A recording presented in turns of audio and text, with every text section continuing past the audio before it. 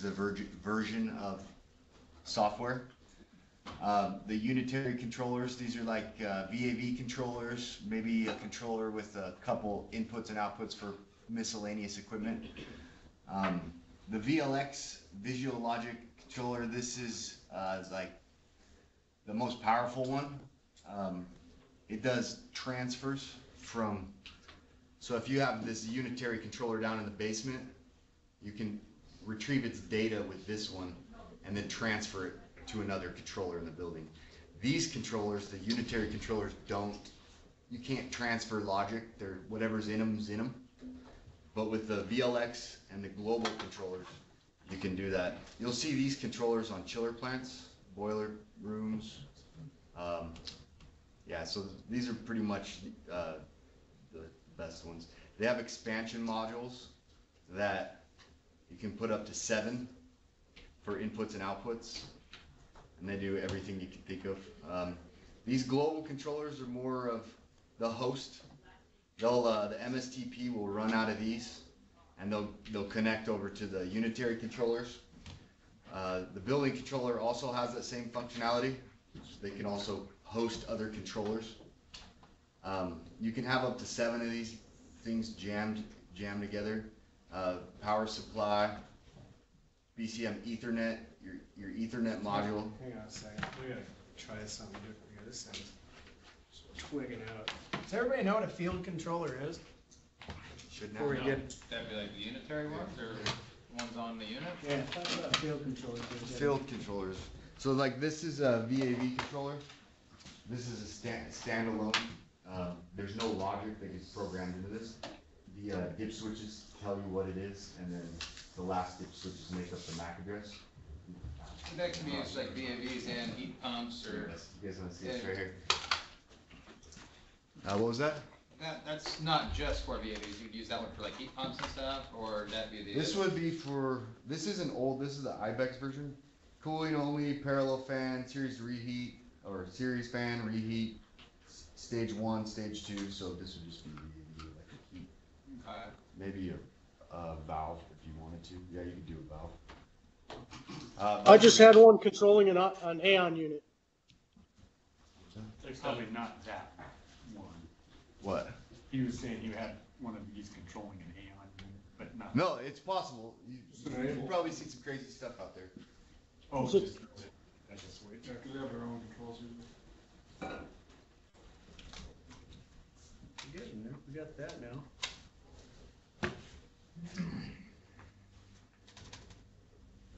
So yeah, field controller. So did that explain it? So Field controller.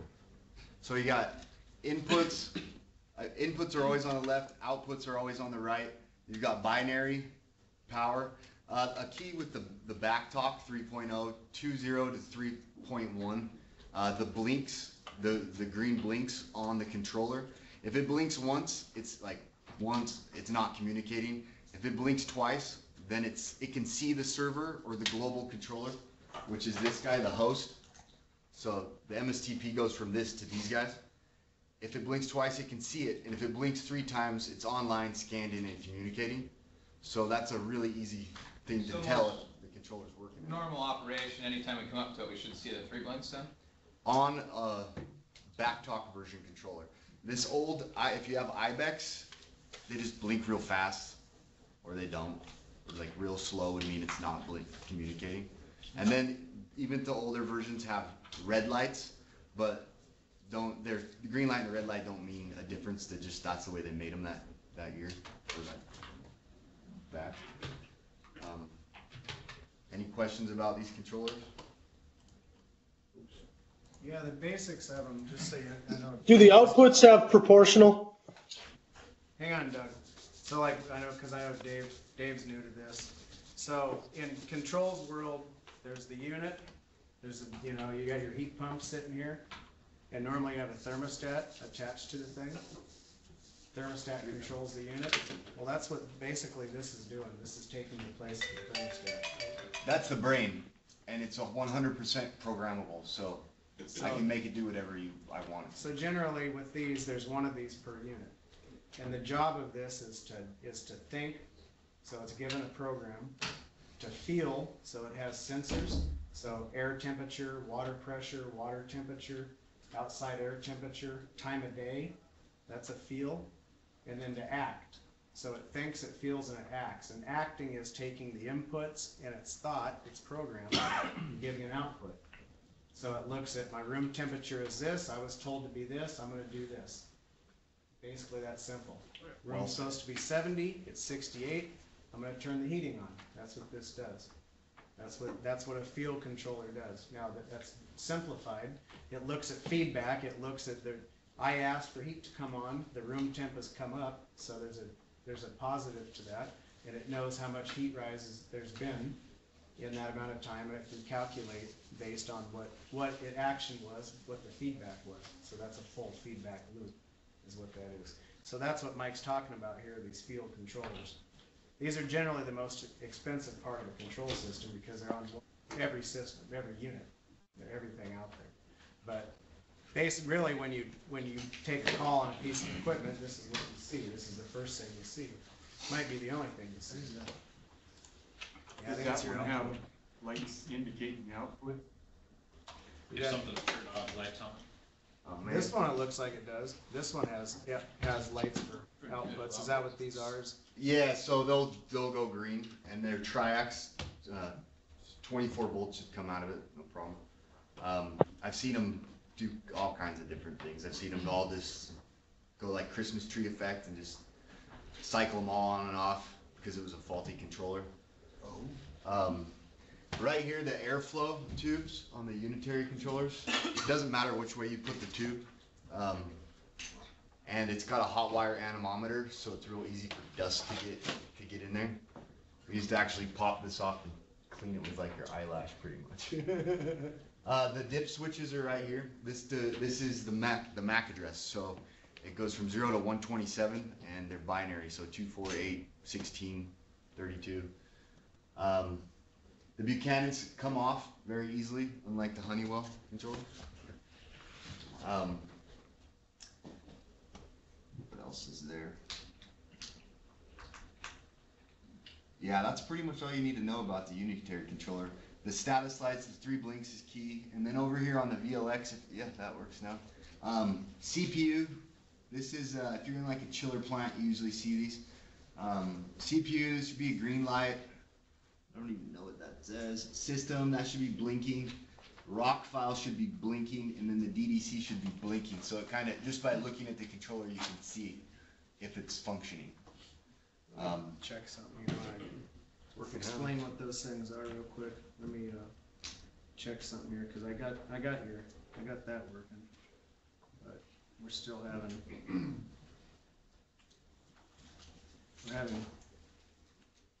few technical difficulties there. It's like stuck on there. What's that? It's the old, the old Skype content. It's stuck on there.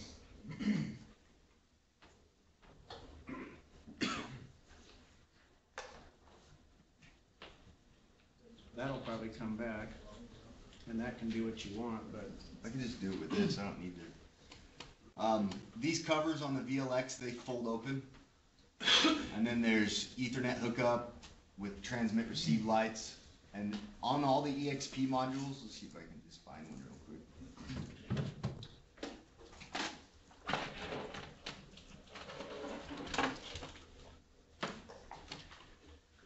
These are the expansion modules. So 22 inputs. The number's always, what was that? Oh, it just came up. Oh. Man. It's back, let's go. I gotta not touch. We'll go stand behind. So these numbers represent the number of inputs, outputs, and analog outputs. In this case, it's 22 inputs, so there's gonna be 22 inputs on each side. They're configurable, the inputs. There's these, when you flip those covers open, there's these little jumpers, and they come off. And if you read this diagram, they'll let you configure it for what you want. So like 0 to 10, 0 to 5, or a thermistor, and then you would just place that where you Those are on the inputs there? Yeah, on the inputs of most all Alerton cards except for the VAVs. And then on the global controller, this guy, it's like a videotape. You know, you can direct connect here. It's got a ribbon cable that plugs, so when you want to add more, you know, they all plug together. You can add as much as you want. The lights are key. They got transmit, receive. I mean, if you're only getting like a transmit and you're not going to receive, obviously nothing's communicating. And then system, rock, DDC, and your battery. So just by looking at the controller, you can diagnose the problem pretty quick. Let's go to this slide. It just doesn't work. No, it's like jumping between stuff. Hello, question. This is an Apex. This is your older Ibex Alerton stuff. This is the same thing as this BCM, but just the older version. These lights over here on the left represent the trunk status. So your communication to your VAVs in the field. Let's see if I can blow that up. It's not the best. No, you can't even see it. It just went away.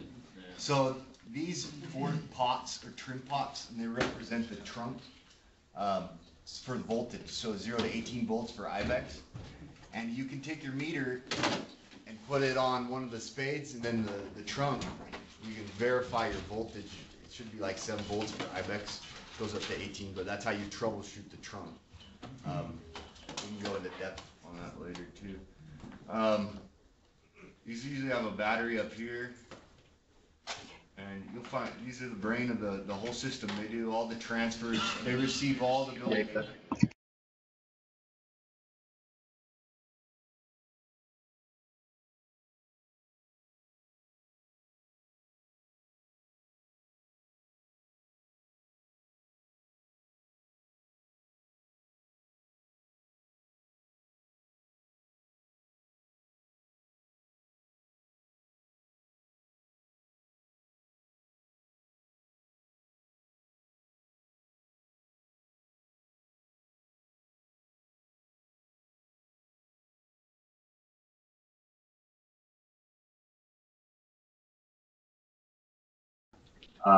Tech keys. This would be a USB back in the day. And then their controllers, APLC, these are $2,500 a pop. Inputs and outputs. They have a little red light. Ibex blinks quick when it's communicating. It doesn't blink when it's not. It goes slow. And then your MAC address. And then you've got your configuration for your inputs. Completely programmable. So those are just some of the things you guys will see in the field. And then there's the gateway. Is that gonna work? No. I don't know. What did you try to do? Oh, there it is. I'm gonna go back to that. Gateways.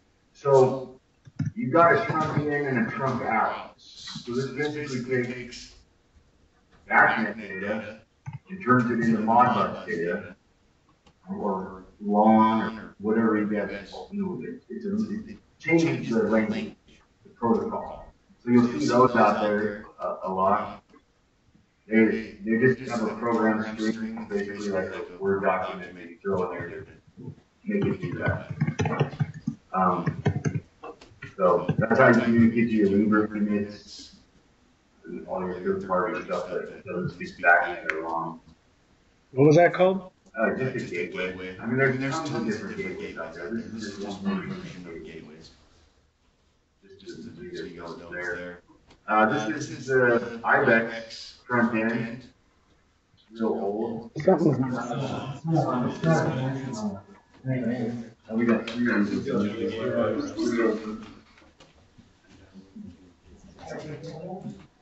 There we go. So, made the best picture, but as you can see, it says, you know, all Alerton's pretty different. It stays the same, like on the format for the menu bar. So if you're like thinking of this chiller plant, you're like, well, that's how hard it is.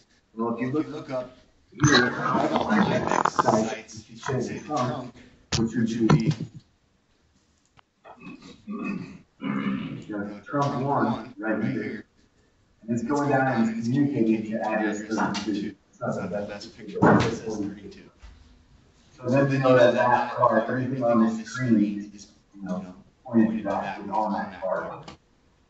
So that's that. And then here's the backdrop, it's kind of the same, except the device instance of the card or the MAC address is right up here. It says device 22051. So network 2200 or 220 in the MAC address is 51. Another thing I showed you here is the NR. That means no response. You'll also see NX, means not communicating.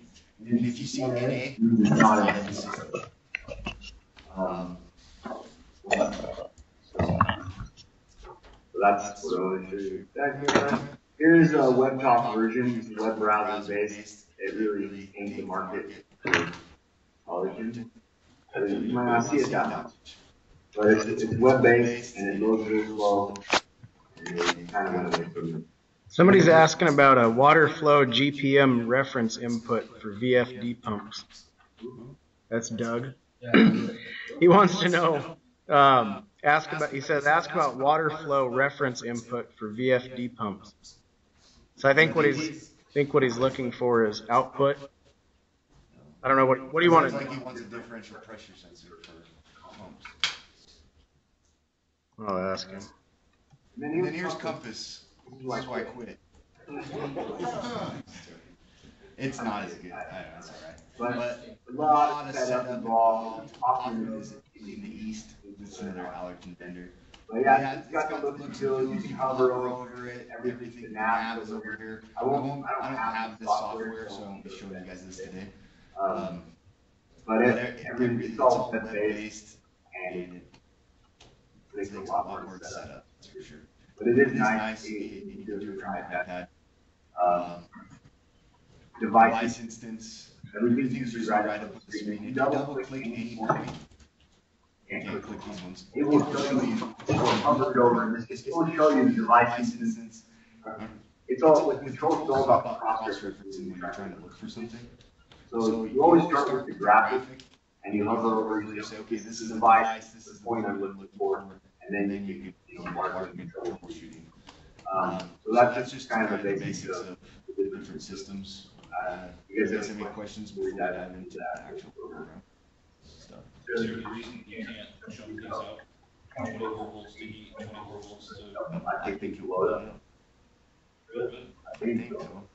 Well, if you get 24 off the card, you can get that 24 and wire it. but if you can do, I don't think you can shove 24 volts back in. If you got the little magnetic jumpers that go from 24 volts... the bar, It's all in the VO, yeah. It worked. Never Never did it. I've seen some McKinsey people do it. I burned them off. So it did work. So technically you can open and close dampers, turn heats and whatnot. Yeah, but even better, you do it from the computer.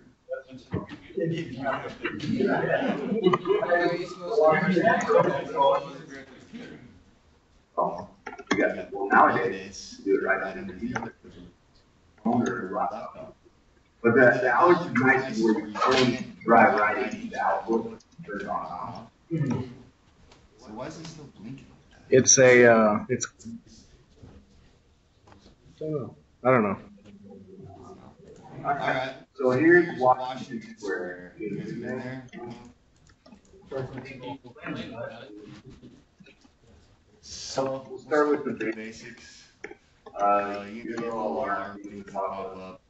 Most people just order it and hide it. We'll start with the menu. First, it's always a good idea to find out what version you're running. So we're doing 2.0, which is the older version. It's allowed up to 150 devices and 3 workstations. It's all based on that key that they purchase. So the tech key. I have one here. We wouldn't allow software laptop. So backlock is usually everything over here that you're looking for. Log in, log out, device manager. This is everything. This is where you pull your devices in and you can check them out. If you do a scan, I'm going to scan device instances, scanning everything out in the field, telling you where it's at, or if it's online. If it's not online, it will show up in here. It should say NR on the graphics with no response. MAC address. These are what you do on the car with the switch. So, and then the network. That's just virtual. That's not on the car. So we can exit that. It is kind of a slow program.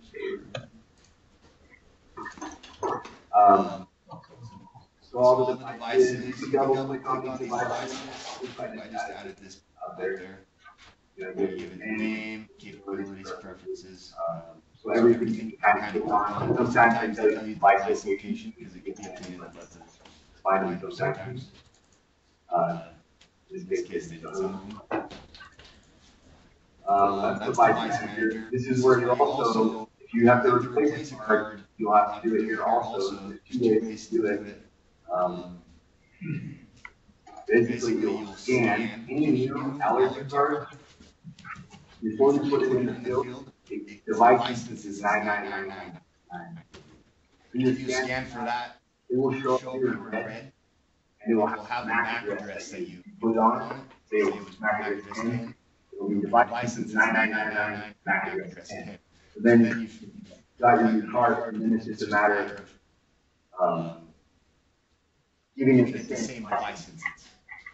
So you would select it here, and then when you scan for it, you'll be able to save it to the table, and it will replace that one.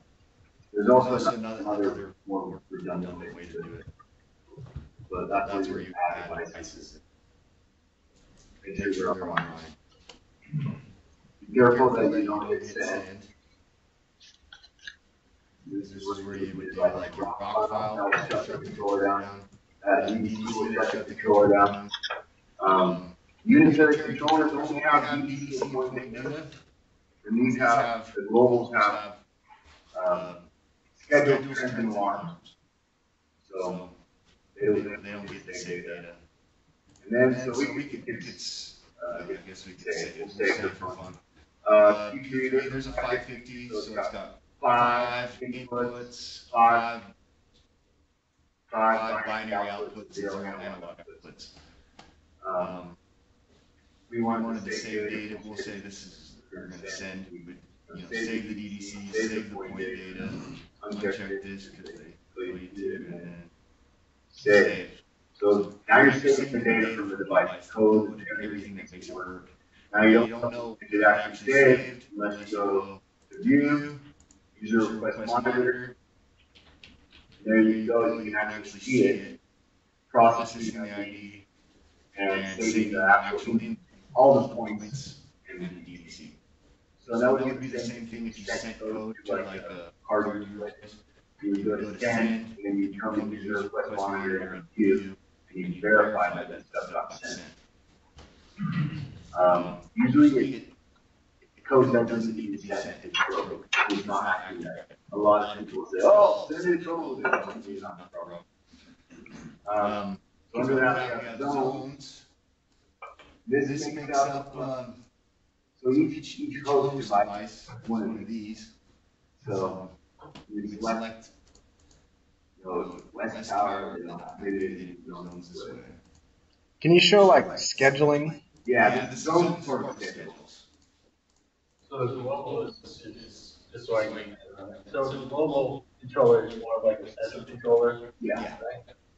Every one of those cards goes back to the global. Yeah. So you have the global controller, and nowadays the global will actually go out and say how many units are heating, how many units are cooling, and the global will tell the air handler to start, the chiller plant to start. So the global is just like that mediator in the middle. So they don't have zones set up here, but schedule list. They got lead lag schedule points. This isn't a good example. They don't have much because they're all extended zones. This should have a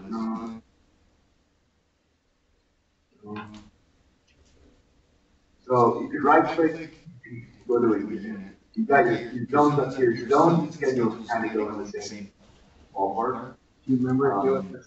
So if you got a heat pump and you want to figure out the schedule, usually you right click this, go to zones. In this case it doesn't have one, so I add it. So make a zone. And it's just an example, but so now I can add a schedule to it, and I want to make it a new schedule. Say heat pump. -1251. Copy paste that. Or audit schedule. You can make share schedules. You can make a copy of this schedule. And this schedule resides in this BCM. So once I finish that, now you're going to run through here, which you just hit the left button and drag it down, or I think you can double click. This is reoccurring days. You get Monday through Friday. And then when I right click this occupied point, which is BB67, created this zone 1. BB67 is attached to zone 1. You can go in and see how that's attached. So if you want to run this guy, I think that's the status. Did that? Good. See if this point is BB67. Nice thing about Alerton, you can double click the points. Tells you the device instance. And always the last two is the MAC address. They usually don't go 100 through MAC address. So here's the command. This is the one I should set it on.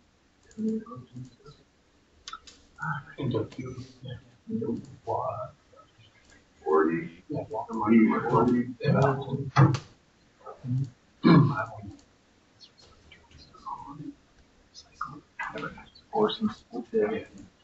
See if I can run it.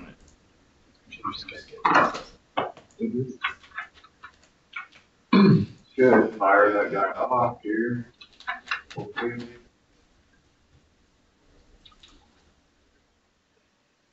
You could also right click and go to device property, which is pull up the controller, which you can't do anymore. So it's an 853. And then it's a DLC right here in the model number. You would select the corresponding controller. So if it's a DLC, which is, let's say it on the controller, you select that tab. If it's a global, then you would select this tab. And if it was a VLX, the big short line controller, you would select this tab, routers.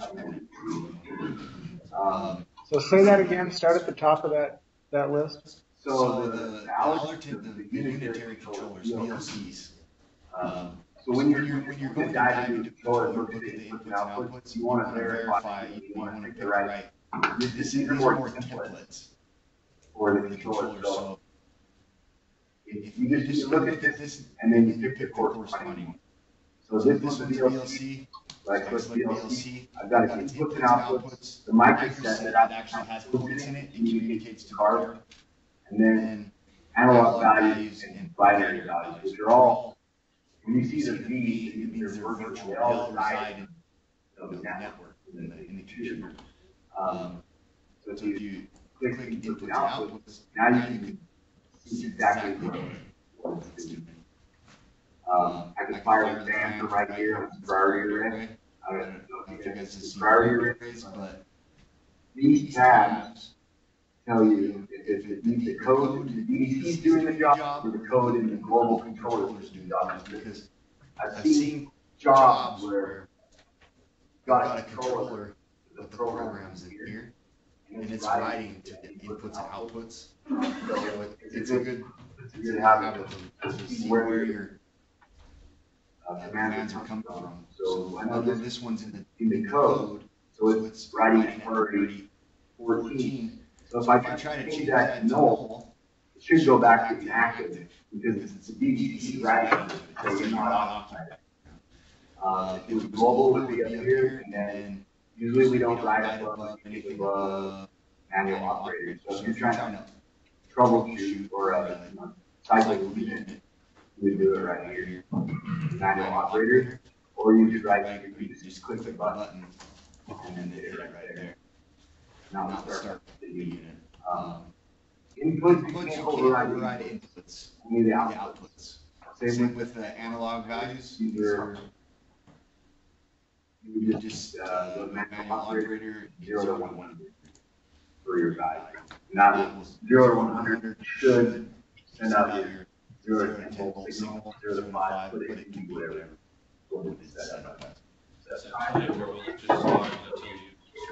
It's yeah, I was the pattern if you like Mac trainig does the time override.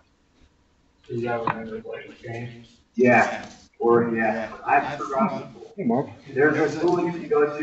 We'll get into that. But you can override. You can scan for overrides. So schedules, I set up that schedule right here. So if you're looking for schedules, these red ones are broken. Those should be deleted.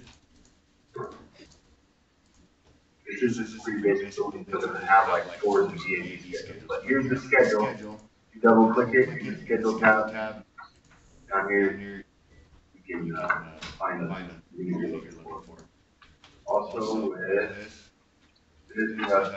schedule points. These are more like, okay, I need that fan basement start, but I don't want to. It's not a VAV. It doesn't need to be set up as a zone. So I'm going to add point schedule. I want EV9 to start to turn on. So that would be the point. Another cool feature, it also tells you the DDC file that it's running to, just on this main display. So if you're looking at the unit, this is the device instance. But if you click on any of the points, you can left click the whole, which will give you this window, or you can right click, you can go into the device. There's also alarm too. You can alarm anything you want if it's on the screen. You right click, go to alarm, you set up new alarm wizard. You select the BCM that you want it to be stored at. Usually, if this controller is on this BCM trunk, you want the alarm to be stored in this BCM. You don't want to like say that trunk over there, start stored. But you'll see a lot of some of the. How do you identify which BCM? That network number. You go device manager. Or you could just click it. You'd say this should be network. Should be 1125. So let's see if that shows up. So alarm. You have to cross reference the network number. We want the West Tower BCM. Double click. Figure. No, this is they didn't follow the standard.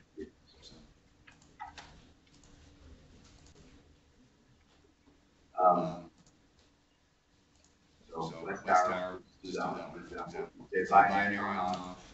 Analog. You give your alarm description. Say unit enable, alarm.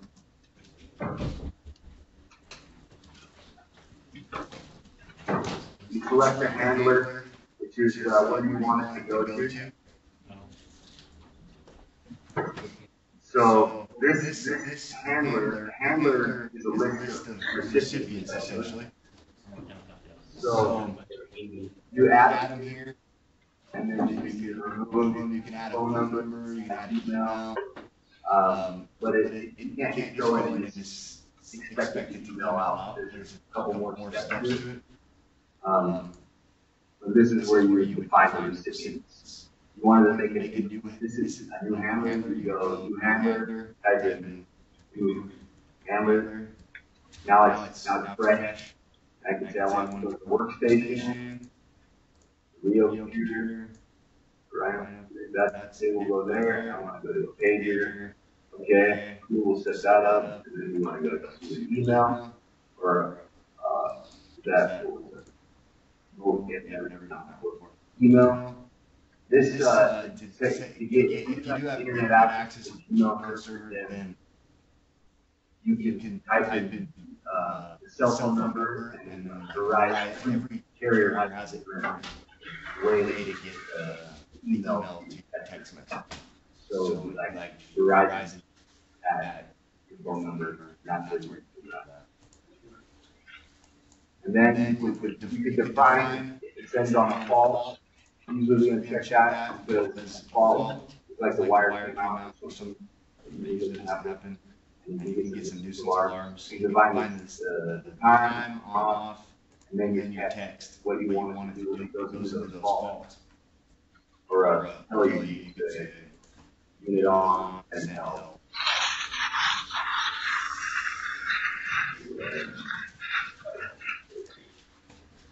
And then when it goes back to normal, that's up there.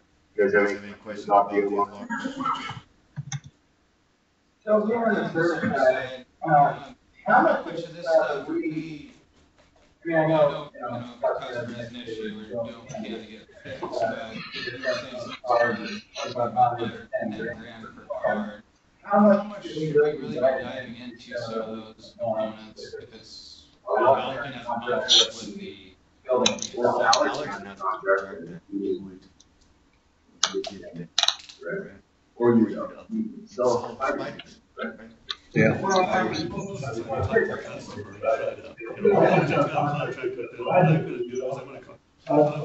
customer. And they'll say, yeah, I think you got a problem here, and I think this is where it's at. yeah, you can kind of see if you're getting anything on your outputs, but if you're not getting anything on the outputs, then you can see you have a fault or something on the computer. And in between there, I dealt with Chris Alerton, and she, I don't have great things to say about her. She's actually thrown my head under the bus a couple times. She tries to pinpoint stuff on us every chance she can. And the last call I took was that part north, and she was the on-call tech. And she had to go around and reset all her cards because she didn't want to drive it to the building. So somehow, I don't know, I don't mind if I'm on site digging into some of this stuff, but I don't want to have the blame game say, oh, yeah, when you're just trying to help the customer. So I just wasn't sure how much. You should dive into the output. You should dive into the outputs of the unit. If you need to troubleshoot output, it's super simple. You just right click anything. If the license is up here, everything on the screen is, for this device. And we can verify a card, check the whole outputs. Yeah, but you don't know what the cards do. You can say, hey, fan, turn on. Okay, we're satisfied. Turn off, and you're waiting. You don't know if it's actually on the whole time or off. But if you right click, and you go to the device properties, DLC, inputs and outputs, you can override those. And you can say, okay, well, for instance, I can say, somebody overrode this. Say this wants to be active, but this is overriding inactive. So the screen can tell you one thing because it's looking at a different priority. But in reality, the last one wins. So this would be a great tool just to troubleshoot our outputs. Do that with the analogs and binaries. That's all there is. If the customer doesn't have that type of access, what's the normal password? IMS? Oh yeah, that you can change all that. One second. You should be able to contact Alerton to ATS and have them give you a password. Open a service ticket for it. I don't know. The passwords change. You can call me, I can try to get into it. So just search your troubleshooting outputs and say you know enough to get in there and you go for the deal, say deal and you don't run off and stuff on it. You go in there and check your voltage, your cell phone, you should still take the extra step, take the wire off, right? And then take on, go to wire, make sure there's not something around it, or something wrong with the relay. where you'll know, because if you jump where all of a sudden your fan still doesn't kick on, or you pop the fuse or something, because you're having a problem with that, then you know it's not the controller, it's your load. Go fix that, back and shoot any device, then rehook up the control device and check it out. Because the most embarrassing thing is the controller comes out, there's a short, go fix the short, and there's a lot of times where I just keep getting up. Keep getting up. That's why you take off, you get hot to it, and it's around something, you can pop it. Then you know there's something on that circuit, you can verify whether it's controlled. And there's not like easy ways to put it, I mean, I'm not sure there is. I'm wired from back.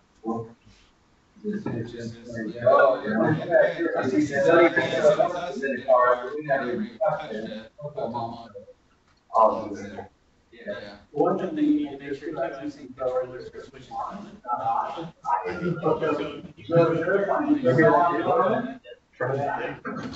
need to look at the unit and see what they're switching and make sure, that as a mechanic, you can look at the unit and see how it's wired. Yeah. Just what's going on or not. How they wire the controller, yeah, you gotta be aware of that. Those switches are hold, you know, 9/10 of an amp. In fact, you should be able to hold much more than 6/10 of an amp. Remember, they'll hold most of an amp for about 9 months. So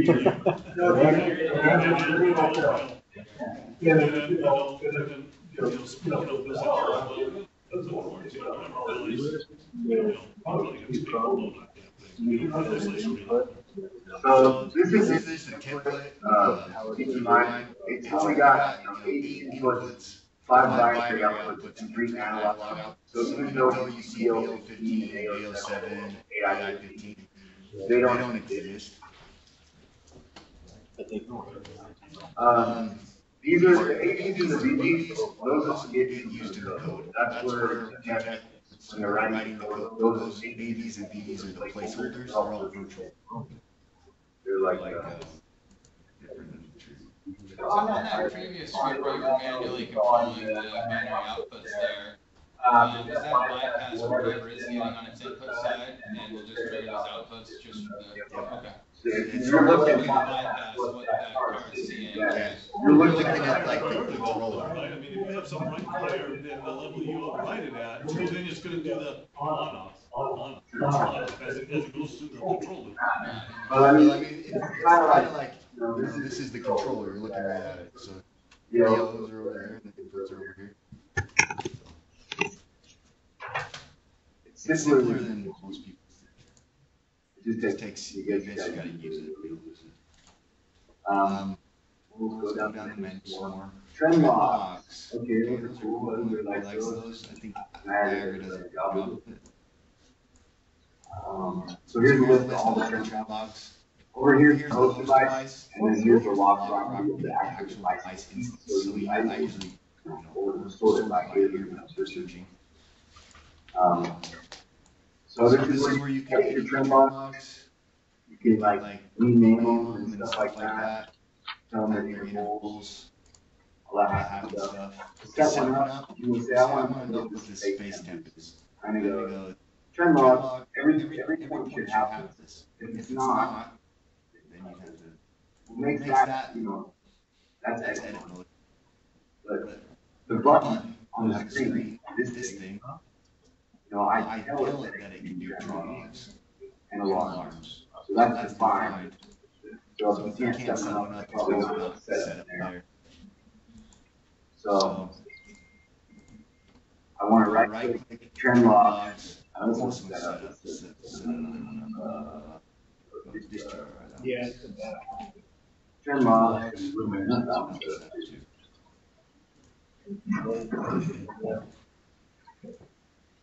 I got trend logs set up.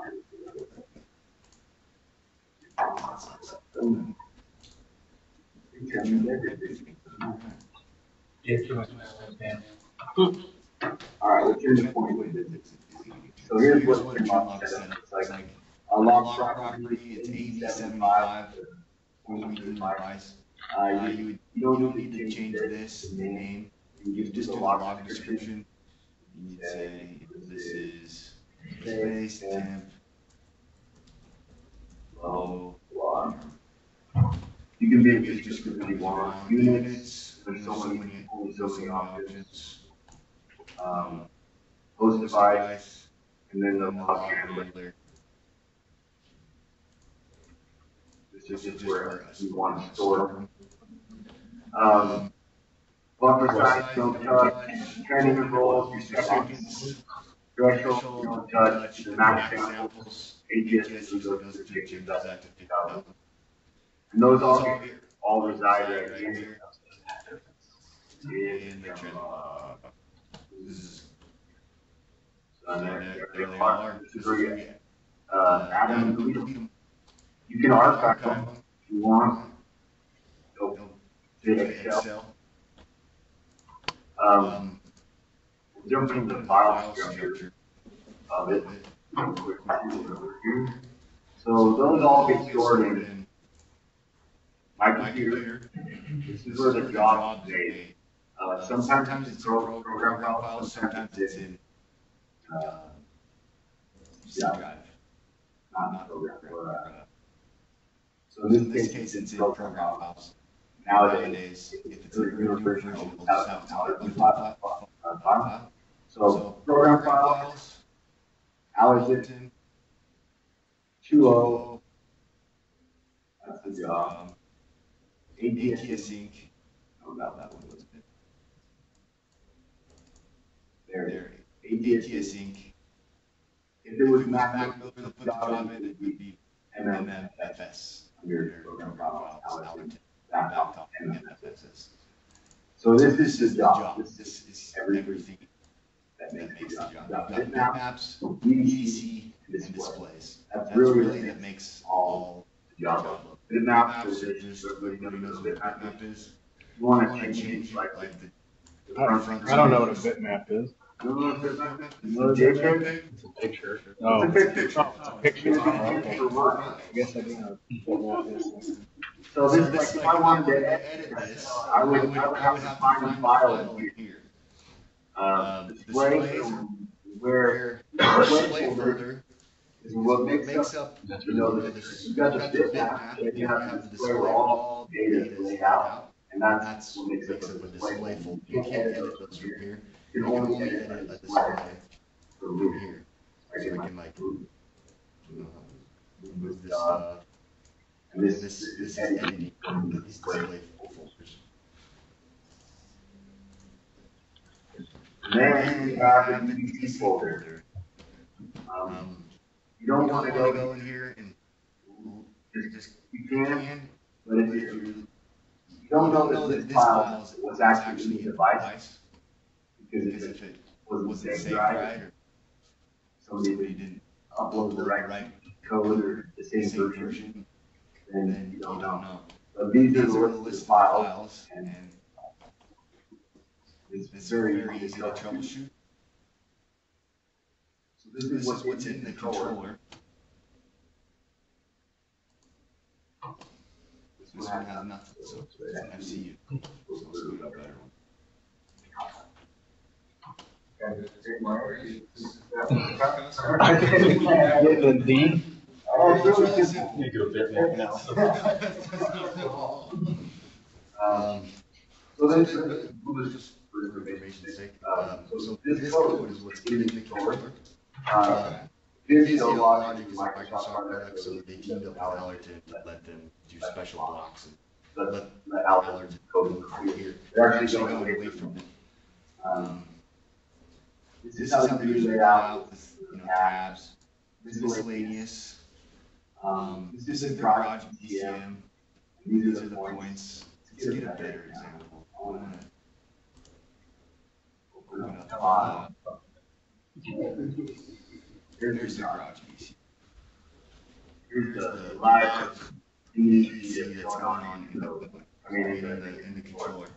So if we find the garage BCM, it's this guy.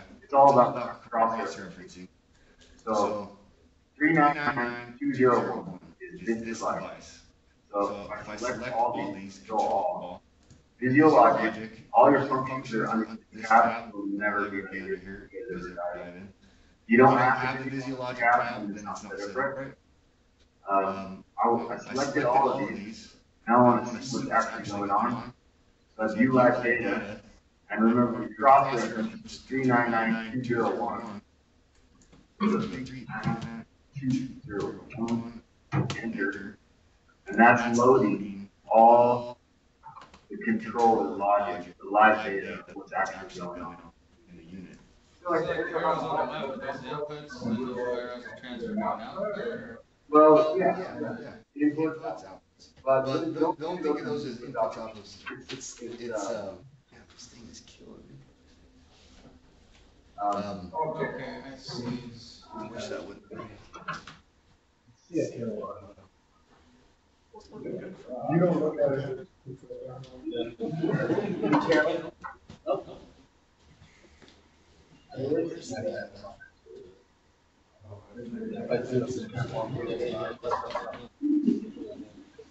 That thing on. There you go. It's kind of more confusing.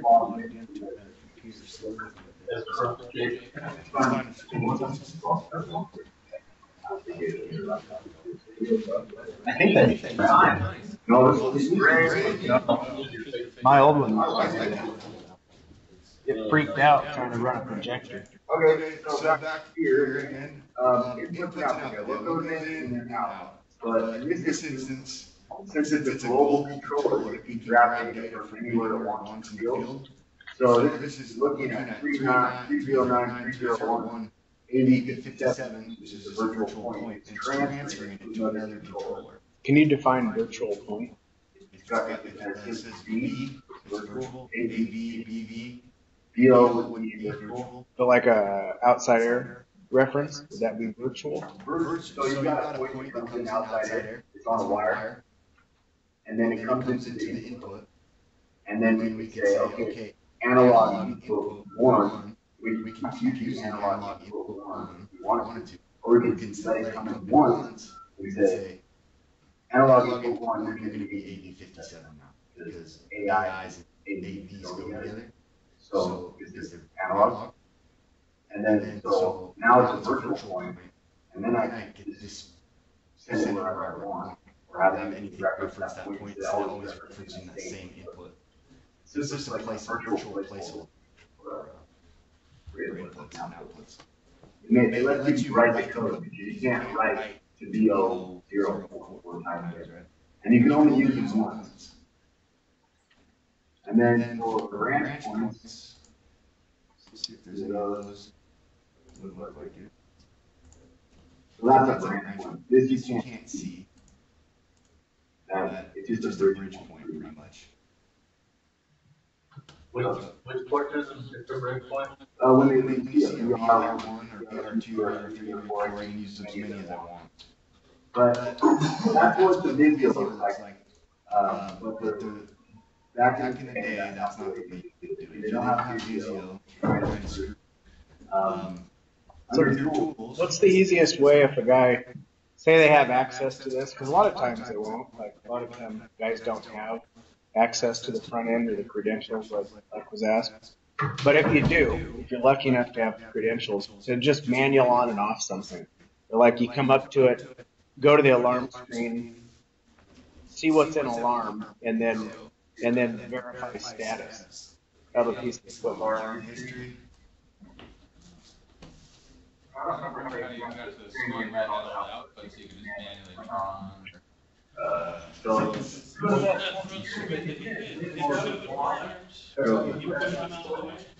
you just right click and point for any device, and then you go to device properties. The VLX, you select that one. That looks completely different. VLX is like these are the extra mod, like the expansion module 0, 1, they'd be separate boards, but they'd still be under the same licenses because they had just attached And that's just on the BLS. Yeah. So that's one way of looking at the DHC. Well, let's go back. The alarms. Alarm history, you got a high limit, right? You want to know the elevator machinery, you want to cross-reference that, or at least find the controller. You go device manager. You go 112, 502. Right there. So now you know you can double click it. You can go, oh, it's in the mechanical room. Active address 22. Sometimes when you're looking at the card, you actually have to look at the active address to know exactly what it is. So that's how you cross-reference. Device manager is like the main tool. So we see that as an alarm. Now, kind of what we talked about where you can go to the L. Yeah, to the device, man.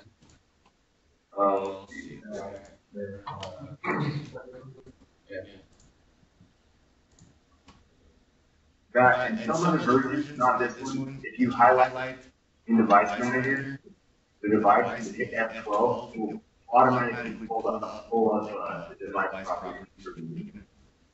So down in the bottom right corner, you got that back top. What is the first one? Alarm, 1, 2, 5, 1, alarm. So you want to find out where that's coming from, right? We will go to the graphic. This is that guy. It's got a high temp. It's disabled. That's the first thing I cut off. Why? I don't know. It's called Travis. I like that one. Next one.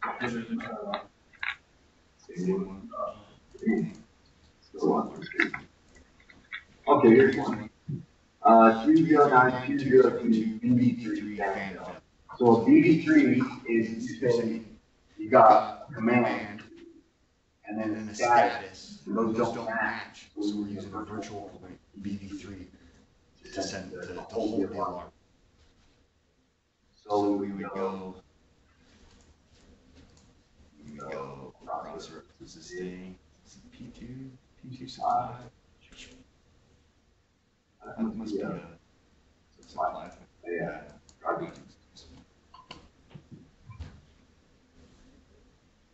P2 supply. BB3.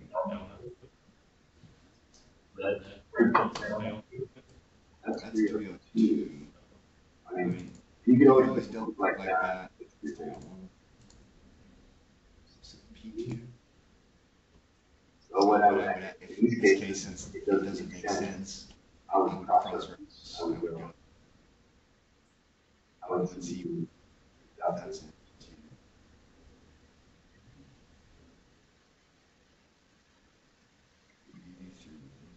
Yeah, device manager.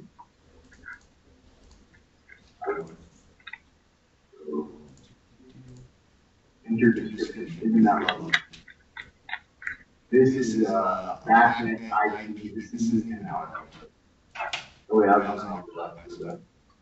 309, 202, P2 550.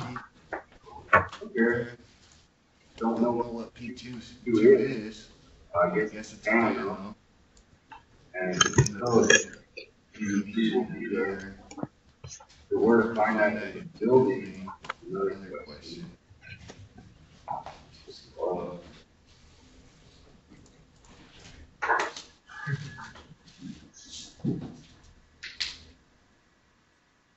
Yeah, then it's a matter of just navigating graphically, finding the.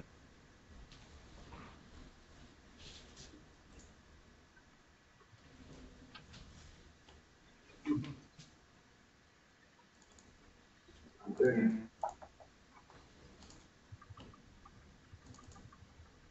I just, by clicking these points, I'm cross-referencing, I'm trying to find this device instance. I don't know where P2 is.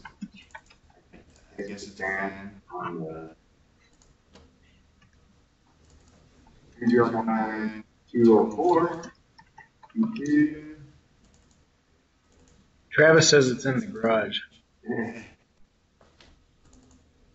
201.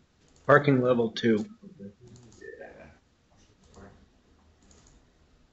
Oops, see, I just fired that.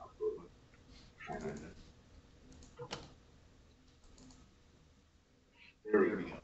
So it's one of these three fans. They're all on the same device. Fan C3.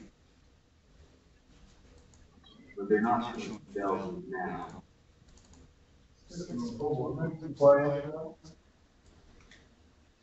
Well, this one says supply. I can't believe this thing's not. So then I go to the logic to see why I can't. You can do it through. You cross reference. You know the control code over here on the application is P2_3 SUP. So I go to Visual Logic. Open that. P2 SUP. Boom. Now this is pointing from the controller. One of the database where you can pull, you can read the DDC from the device this way. Also, but sometimes it doesn't come through the same way. Excuse me, though. Let's place these items. Yeah, it looks like it came through. Sometimes it just looks not on the screen.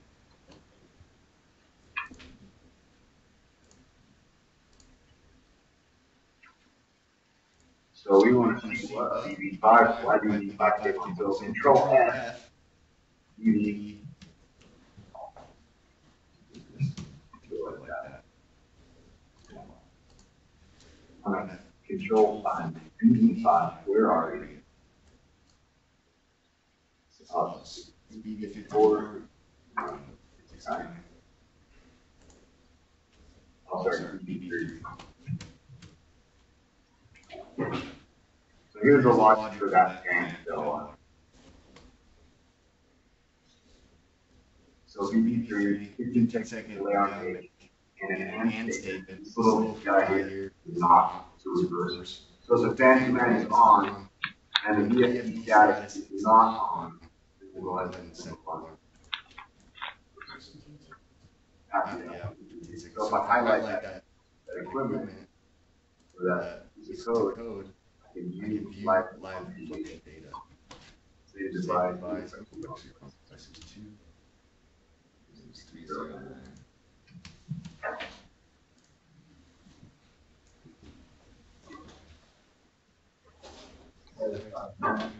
so the fan command is on, and it's confusing. And the fan VFD status for VCM is not off. So it's on. It can get confusing. But if you just say the sentence like it's written, it makes perfect sense. So if this said on, if it's not on, then the alarm would be going through. Any questions about that? Yes, say that again. It's not is a negate. You know, it's a reverse. Basically, if I remove it, it'll look more better, right?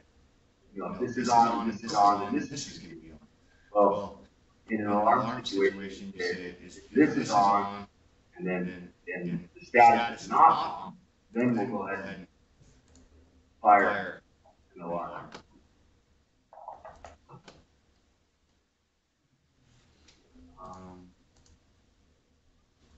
What else? Let's go look at that training.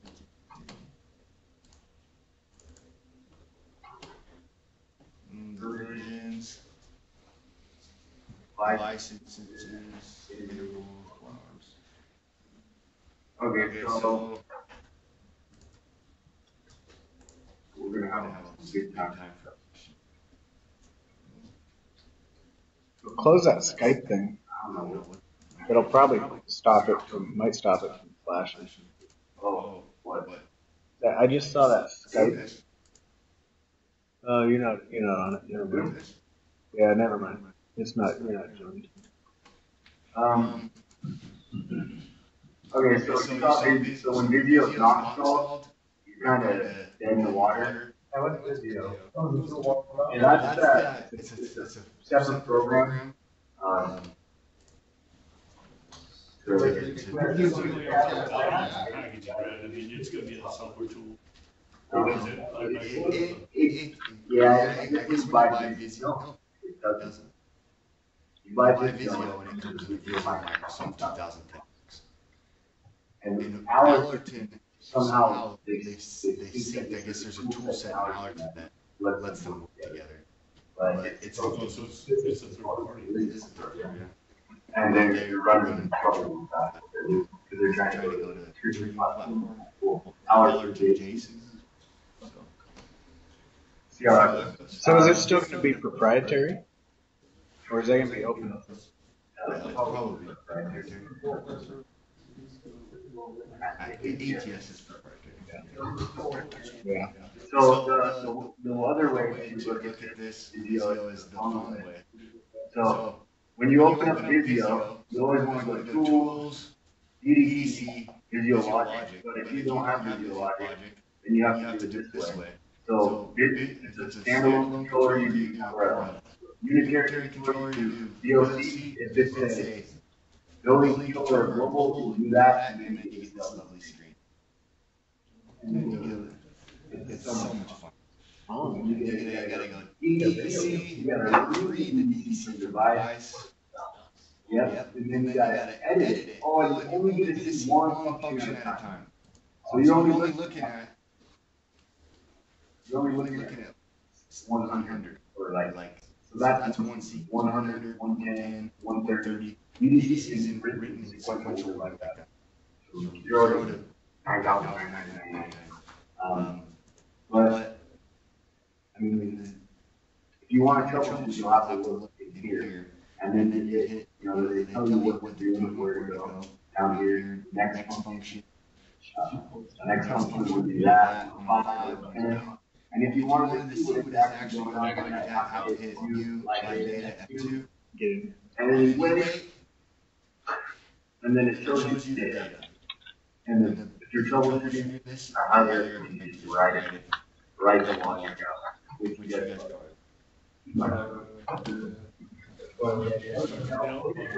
Yeah, start with the graphics. Always start with the graphics.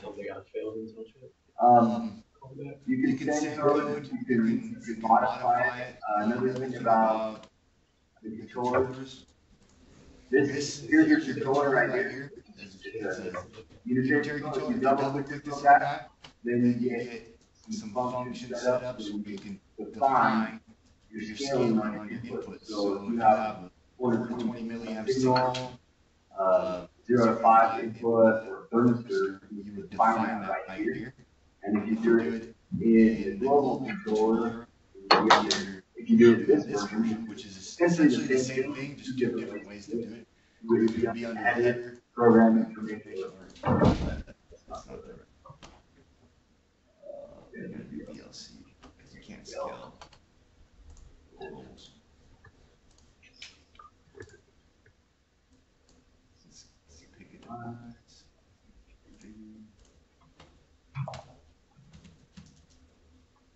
Device 1, 9, 2. I think that's it. Unitary controller.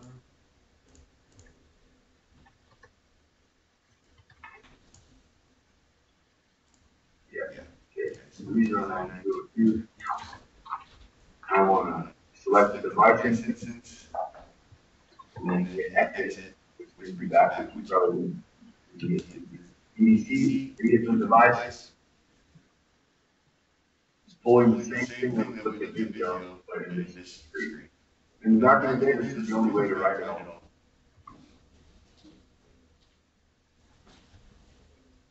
It takes some time.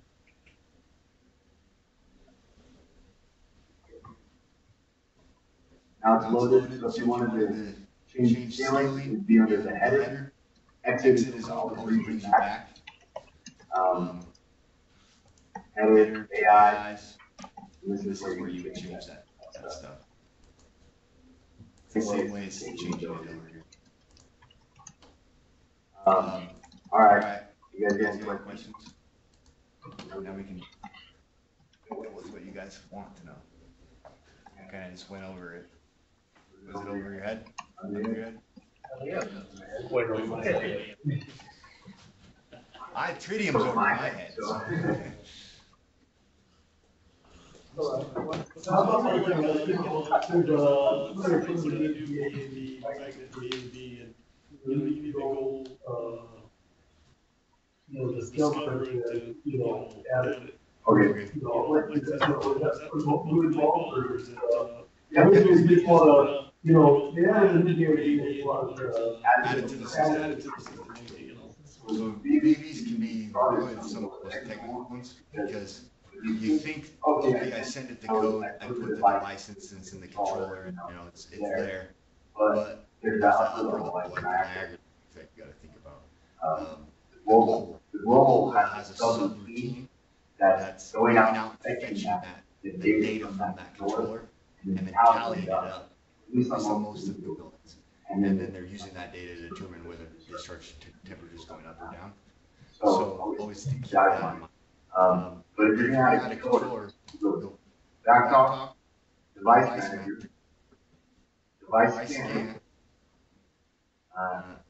and then you hear, if it's a used controller, you probably can find the MAC address. But if it's a brand new one, everything's 999. The default. default. And you'll set the MAC address on the card. And then we'll scan for it. It will pop up right there, 999. It'll be red, and it will say the MAC address that you put in. Then you have to get the license and your graphic off of it, right? Because if you put a controller and it's 999, the graphic that's saying 309 202, the device that used to be that failed isn't there anymore, so the graphic will just go NR or NX. So you need to get that license in the new controller. So there's two ways to do it. You go through here. My favorite way to do it is I go Tools, DC, DLC. The main menu. And then you want to. you're basically talking about, like, just replacing one sort. Yeah. We're going to do like for like, but we need to get the same data, right? Yeah. Replace that. So I'm going to find my new one, and I got to configure my device since I hit that, and then it's this tab right here, configure device instance. So VLCs you change. So you need to know the network number, which is really easy because one thing about Alerton is but you need to find the network number for the device. So we know, we'll say this device belt, the 550 You did the scan, and then it's gonna. No, yeah, you got it. You put the new card in, and you, it's 999, license is 999, MAC address is 022. You got it in power. We have to replace that VAV. Yeah. We did the scan for the discover that. It should show up in our scan as. No, if the card isn't, the card failed, it should be online. No, it's true. Yeah, it won't show up in the scan. Now, this device manager is, the Kimball that holds everything. So if it's not communicating, it's still gonna be in here. So we're trying to get back to the old, Yep. address, right? Yep. So you know the address now. So you go over here, you go to the net, you can double click this, and you know that the network is 30,000.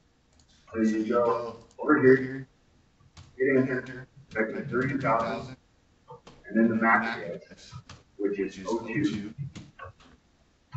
And now it doesn't know, we don't know if the license is 999. So if we hit F2, read from device, then the 30902, you see, it should, it's not good, it's not 2.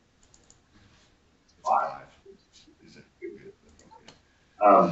So then I hit F2 and I read it. This would typically say 999 when you read it from the device. And then you go into here, and then you type in, okay, I don't want it to be 999, I want it to be 002, and you send it back. You could also do it over here. You select your device, you do device scan.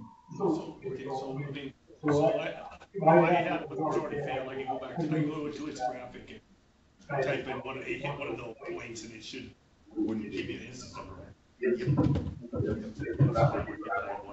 Yep. Always process reference graphic. And then so this is the other way. So this is one way we learn.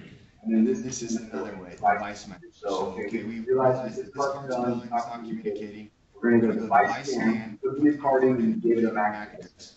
We're going to scan for 999. It's not going to pop up with this option card. 999. It shows up right here. You select it, and then you hit save table, and then there'll be another window. I can't do it right now because it's not popped up. There'll be another window that says, do you want to change this address? And you say yes. So that's another window. I like this because it's redundant, I think. Yeah, it's just a little bit. Because you can do it. People build jobs this way sometimes. Any other questions about that?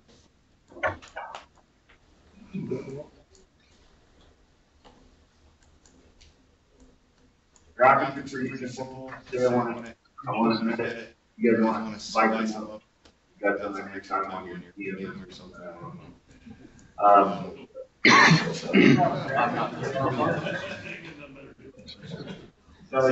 So edit. We don't really use any of these. I've never seen them used. So edit, current display, all we ever really used. So this is kind of how everything's made up. A little easier than the video. This is a push button selector. If you want to put something on the screen, you go place item. I want a push button selector. There it is. I want a read-only property. There it is.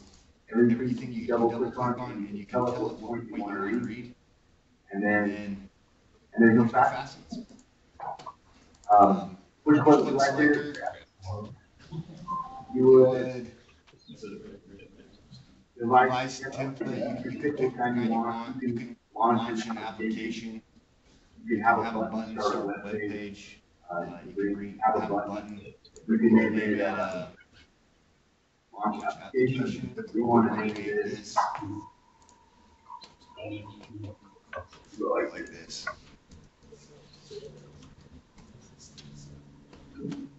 No, not that. Not that.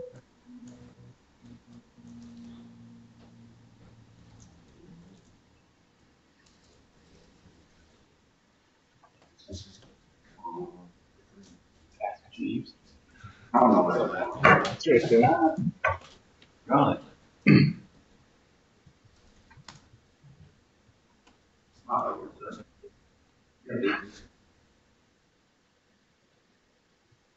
Anyways, you can take that. You just pop it in here. Or you can have it open up drawings. Works. Score. Service score.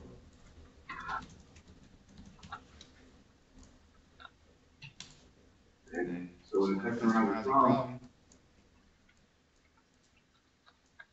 this should be, I think this is what works. There, brings you to a web page instead. I like to set that up for the drawings. We went to browse. Doesn't work.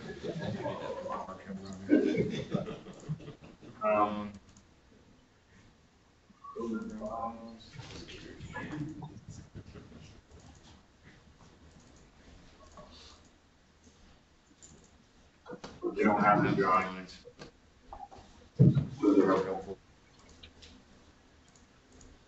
So, any more questions?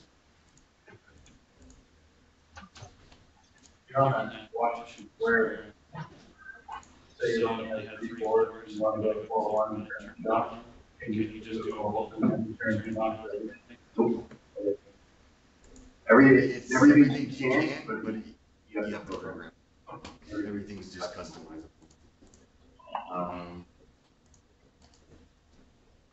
You need to edit graphics, bitmaps. Go program files, backdrop, ATS, bitmaps. So then you go open with paint, and you get to do paint. And you get funny that you have a mystery square there. Let me just drop there on. Drop. But then you could, modify what you want with paint. I got on the graphic, units that says like can stop. Because I know it's running by Duckstacker or verify that. But there's a couple of units out there that have messages that says can stop or fail, this time. It sounds like the input problem. It's either the C, the airflow switch, or the input. Through ATS? Is it Alerton? Actually, We'll fix it.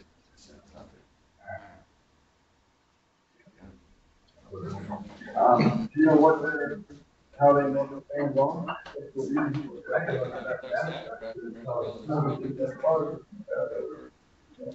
What's it say?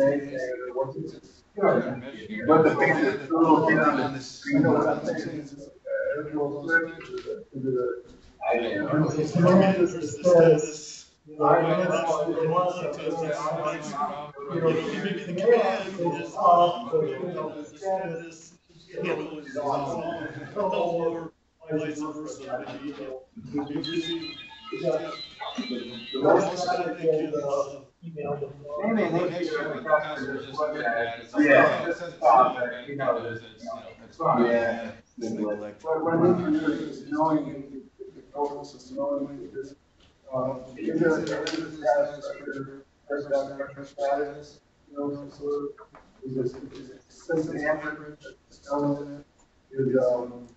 what on that unit is talking to that for. I'll say you kind of figure out what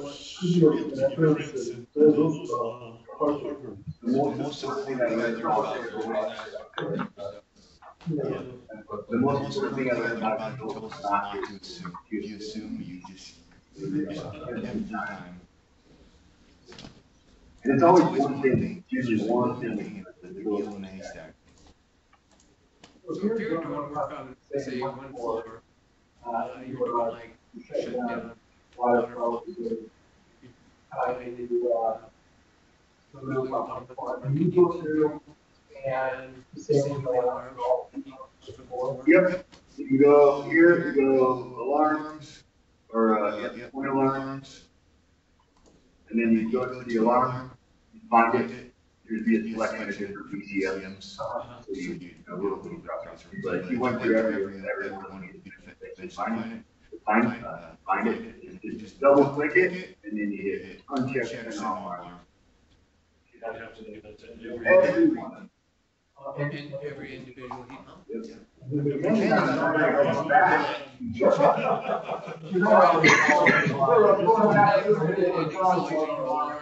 I usually set up a big alarm on the screen, just a BB that's not being used in the controller, and then I just add an alarm to it. Add an alarm. I say, this is a test. You will experience heat pump alarms on level 1, and then I'll turn that on and send out. You can do it that way, or you can just let them come through. Depends on the customer. And then you have to. I don't believe when you turn off the alarms because what happens is Forget. everybody forgets. And then when they tell them the alarm, guess what? You know, shit's gonna hit the fan and you know, oh yeah, well, I remember what's the thing was out there. You know, It's the same alarm. well, just communication goes, you know, both ways. Just tell everybody that needs to know that, hey, we're messing off alarms and, Go back and watch them afterwards. exactly. Exactly. Over your cities. Yeah, it's, yeah, override. So, Can you check for alarms that have been turned off the same way? I don't know. You see. That's where I I don't go. know at all. so, tools, Check for that. advanced, Override, you can override scan if you. Override points scan. You guys see that? You can check for it. Go to tools, advanced, override points, scan. Now, if I hit scan, you're at a really, a skyscraper, it's gonna scan the whole system and it could log log the system down. Alright, so So if you know what unit you're looking for, you just select it, hit scan, wait.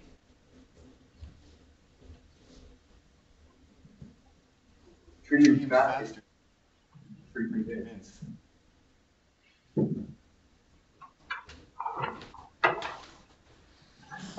So that one doesn't have it. Let's try another another. one. Receive the towers. ECM.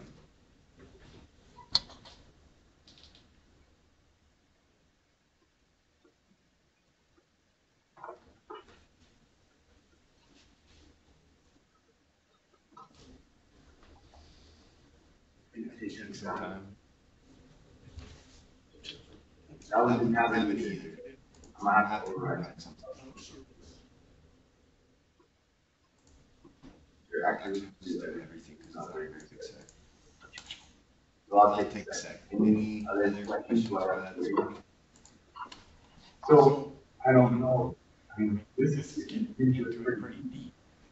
I've done this one before where It's it's saying, graphics graphics are saying it's outputting like a fan. So like the lights lights on. Yes, lights on, but if I measure voltage, It's not not putting anything out. So that that's too the low. what's Yeah. in. No, you need to check the priority rate on the output. Explain that. So, for For instance, instance,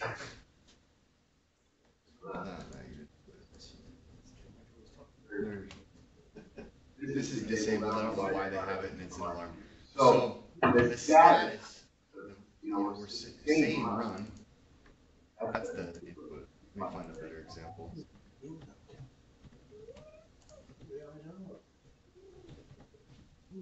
Look at where she is. Hey. Look at where she is. Look at that. Look up here.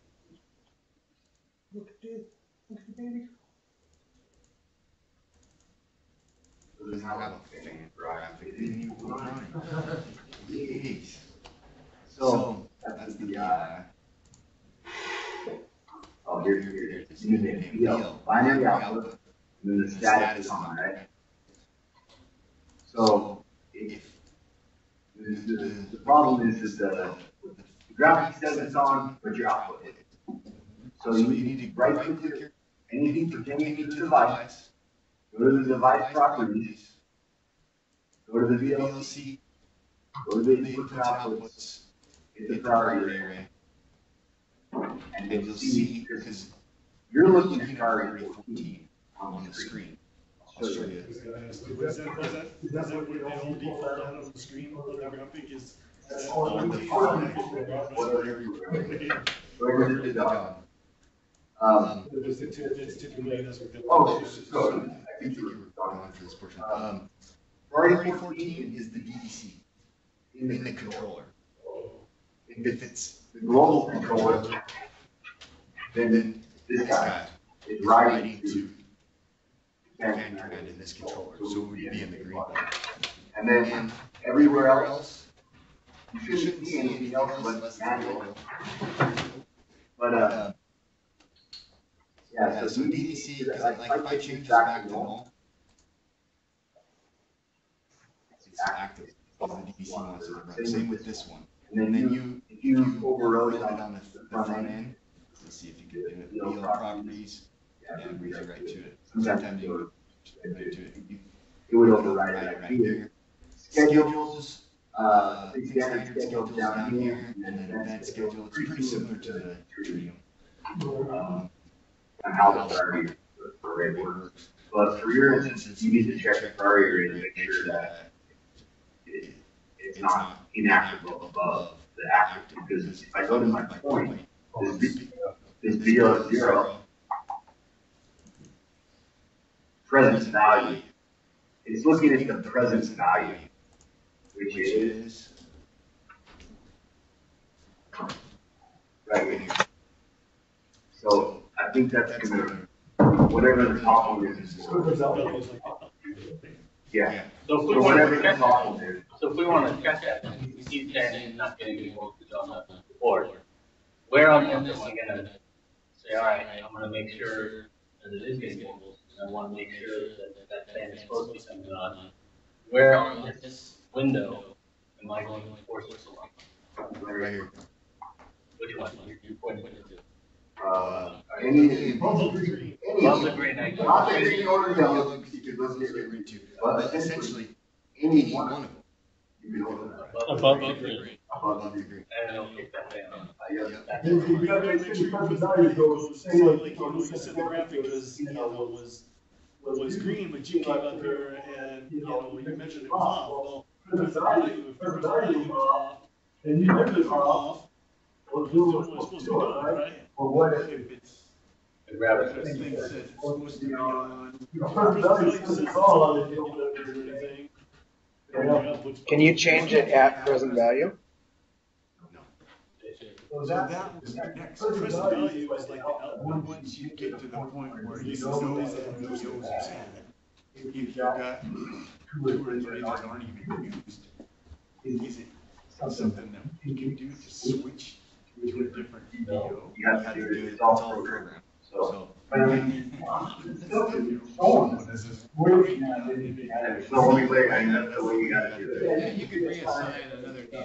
Yeah. But you got the program. Is that something I can do if I need to? All right, open for salt. All right.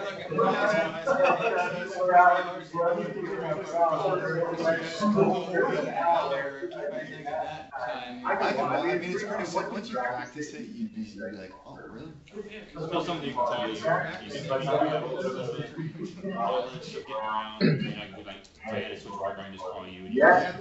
You could probably do it remotely.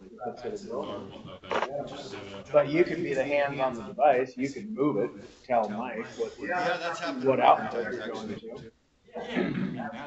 So yes, you could move it, and then he could do the program side. And you're the hero.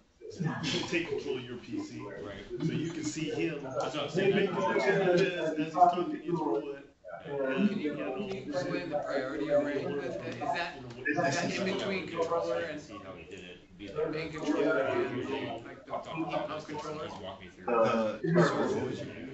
The priority array, can you explain that? This right here? Yeah.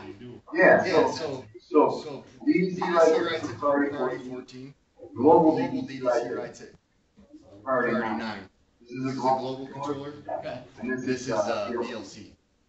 So the yellow represents the actual code that's in the controller processing. So you're watching what the code wants on those 2 bars.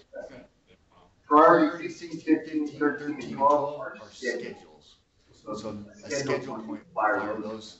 And then manual operator, priority 8. And you typically don't see anything above that. No means auto. You said 15 and 16 were sold? Yeah. So, but they're below the 14 line. It just depends how you set it up. So does that mean that, obviously 14 is priority over those 2, but what my schedules, I guess. Well, this This is is for in this instance, if you see the schedule, you'll see BB40 turned on. Oh, you'll see a point for schedules, schedule point. We'll turn that on, and it will write at priority 16. and you won't see anything else on it except for the schedule. Okay, so it's just controlled by the schedule. Yeah. They're not, the consistency is across the board.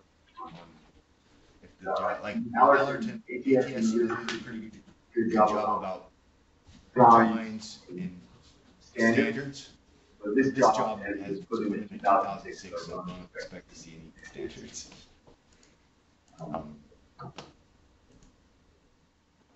06. And then a drawing set. Usually ATS has drawing sets that are just valuable. Once you put the drawing set and the control system together, you can find anything you're looking for. Yeah, that's what we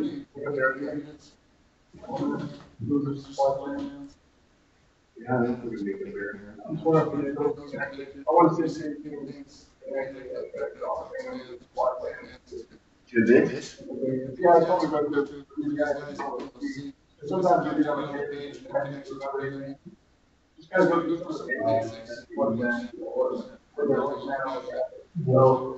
So the graphics, these templates are pretty standard because you set point and all this other stuff is used in the code. The only real way to see what's going on is look into the EDC.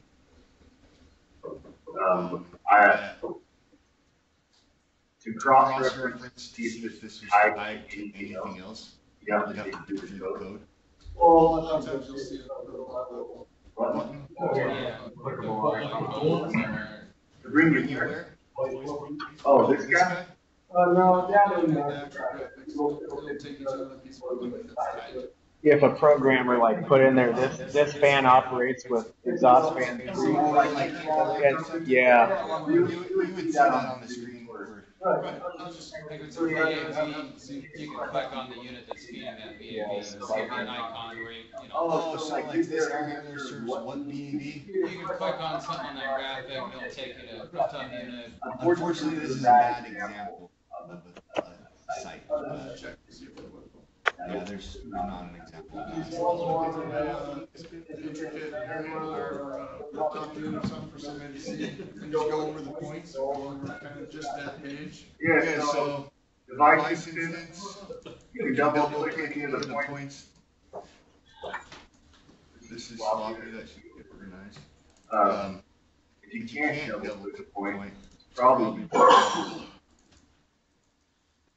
This graphic's always off. Double click point AO0 is the mono command. Typically the AOs and stuff, if they let you, you can override it from front end here. But it's all based on if you're allowed to. Yeah. So AO0, I go in and out of edit mode to see the raw data. See how it's set up. It kind of, it's just easy way to navigate.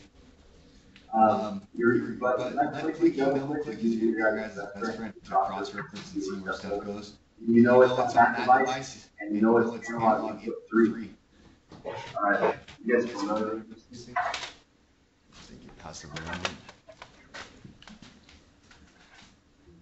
They still use program the VAVs and stuff like that, the microtouch. Yeah. You know, that configuration. Do the configuration, I never done like once in a while. Go through there? Do the setup? I don't know if I can, I know there's a manual. They still use those, or Yeah, I saw another guy using the other day at Southgate. Balancers out there playing ball.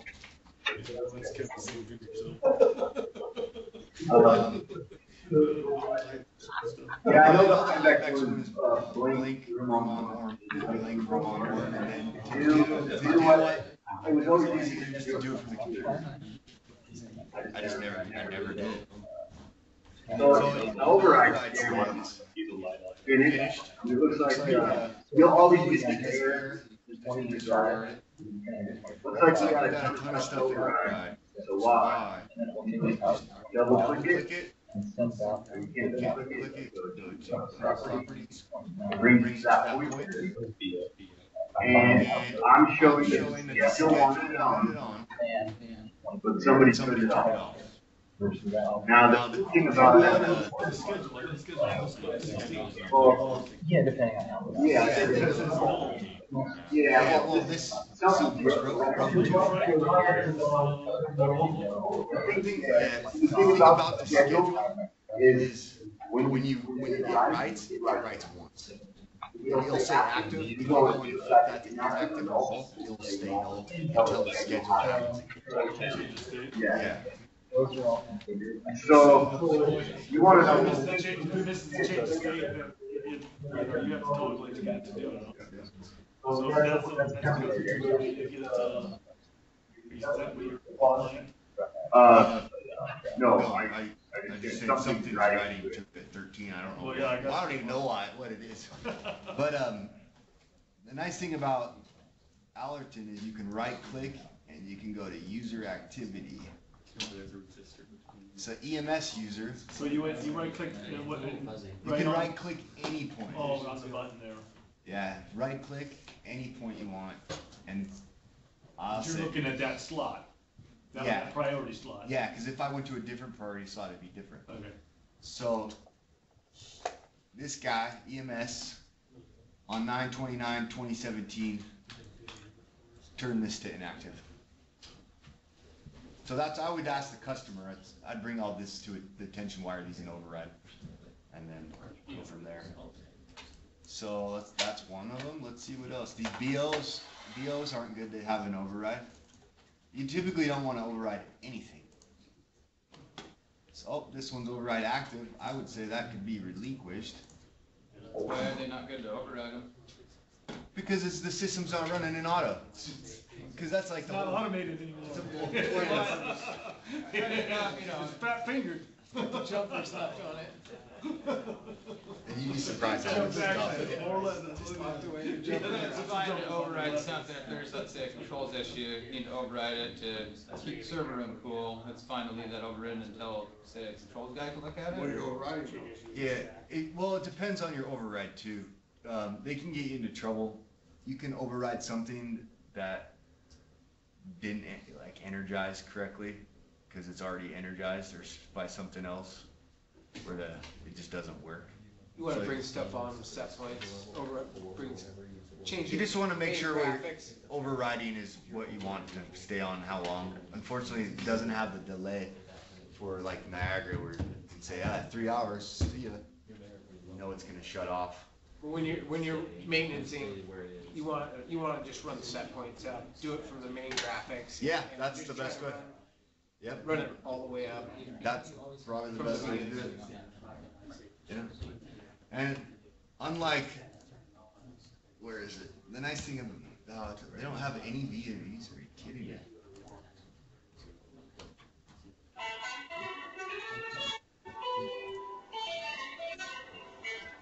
Can't believe they don't have any VAVs.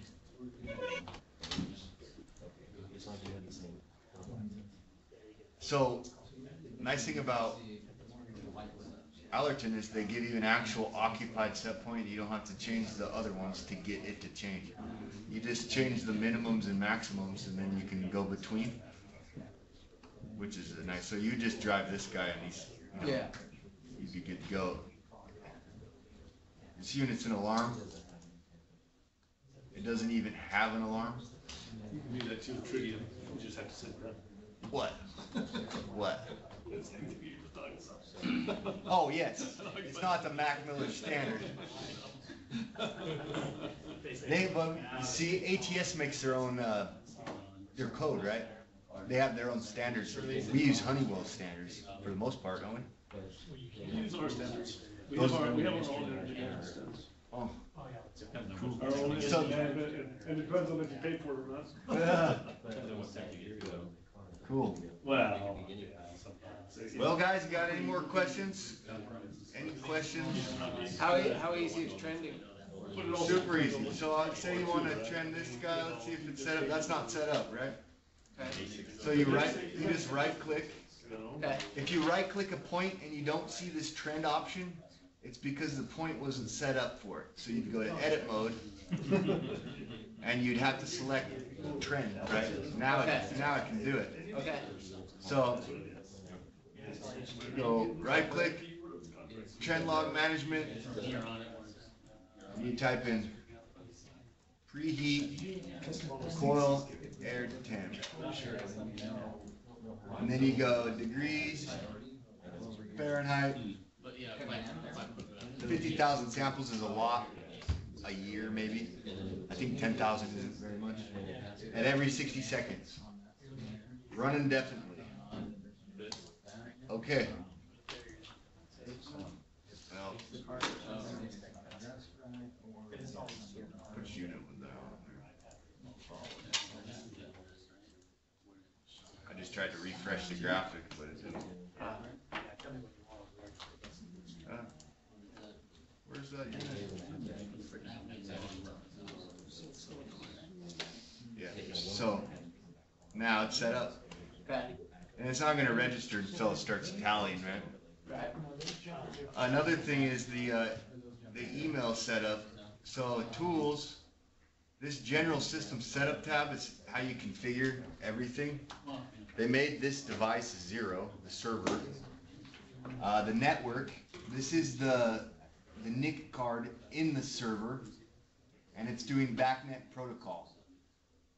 That's where BACnet protocol is just everything has a device instance and a MAC address, and as long as it's the same baud rate, everything's gonna talk.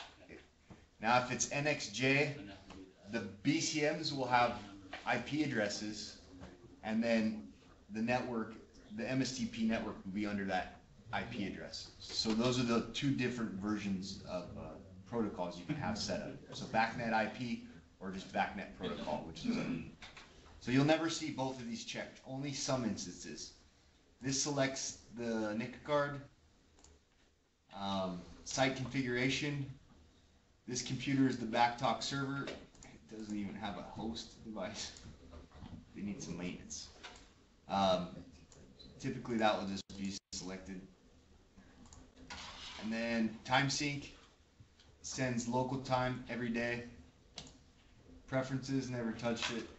Startup, shut down. You can do the auto log out or the auto login and pick its dark display for whatever user. Email setup is, this is how you get the alarms out over the World Wide Web. And you have to have a Gmail server set up. You can set it up for free, gmail.com. Can't use Hotmail? You can, yeah, whatever email server you want. And that's where these alarms have to hit before they get sent out to everybody's email address. So all that stuff's set up here in general system setup. If you change stuff in here and you hit OK, there's a good chance it might not be communicating anymore. So, always cancel, always exit out of everything. System progress monitor, views, you got user request monitor and system progress monitor. System progress just tells you all the trends that are being calculated. Or Did you show us how to back the system up? yeah, I'll do that too. I mean, that's kind of the first thing you should ever do, regardless, because as long as you got a good backup, Yeah. it doesn't matter what you do to it, you can always get back to your backup. Yeah. True. So backup. You go tools, backup, hit job backup. ATS, there's the job.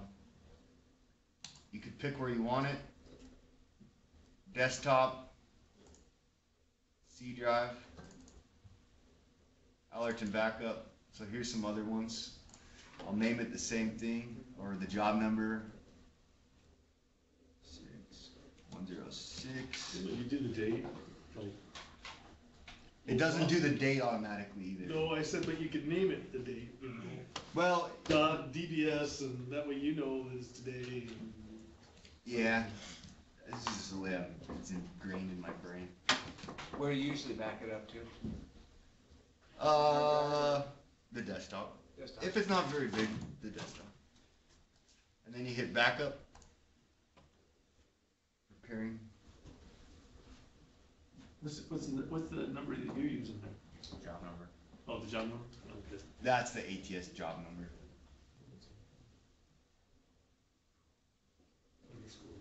So it does its thing. So saying you screwed it up completely. How do I get it to revert back to that? Backup. Yeah, just open that. You gotta back up first. Well, yeah. I mean, So sort of your backed job up. dies and you need to restore a backup. Yeah, you already had it backed up. I backed it up before I started it. and I- Server crash, you need a new server. You need I a, completely screwed it up. If you do. you get there's a restore feature. I'll do that. Actually, I'm not gonna really do it because I don't wanna mess with You it. know, you can send it to me and then, well, it's core building, you know, Yeah, they need a service tech. They're units and alarms. I'm sure not. Travis. How many hours? Is he still? He says there's parts on order. That's my answer too. Yeah, what's how you said it would be. How many Alerton buildings, does, Do it over there. Mac Miller got? I looked in Keeper. There's like 5. I don't know. Information update. For controls, I don't think they do much Putting your Allerton. remote Right. in, yeah. But Mac Miller's everywhere. Yeah.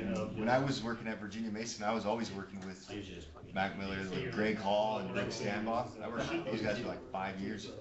You know, website that we- Seems like Seattle, there's a lot of Alerton. Yeah, they got a pretty good chunk of the market. You'll see them more in the critical, like labs, and then really high end. That's just the way it is, I guess. I don't miss being in all the critical sites. That's for sure. Mac Miller seems to be more office That's space. what I'm saying. So basically, the other side, You talking Honeywell? Or you just talking? Yeah, Honeywell. The Honeywell seems to be more office spaces than Allerton with more critical spaces. Are you it's a kind question. of merging Mac and Honeywell? Honeywell owns Allerton, like the product. Oh, really? Yeah. I just got tired of the Allerton. It got boring after a while. What's the button? It's pretty easy, isn't it? I mean, That's reset. Does work. And you can hyper terminal to those and configure everything if you can't get to it from. So the backup is complete. So then you grab it. Allerton backup. There it is, right there. It's zipped. If you can dive into it, but it's the whole job. These are all these D's are the devices. That's point data. Doesn't really have anything in it. It says you can connect. Where is it? Program files. Any questions on Skype there, sir? Now Doug had a question about those transducers, but he never really followed up with what he was looking for. Surprised didn't ask about the triads. Like every other class. Transducer input setup. I don't know what those are. It's probably scaling is what he's asking. Oh, yeah. Yeah, you gotta go into Because the it's, code. you know, main thing you do transducer. Yeah. Any transducer. Alright, Mike, so I completely screwed that up. How do I restore it? Okay, so luckily Allerton invented a restore feature. So, What are you restoring to? Your backup. He backed it up when first thing you got there, so. You said you just backed it up, you didn't want to screw anything up, but you restored it. Like actually on flash. so I'll just show you here. Yeah, did he really do that? So here's the backup, right?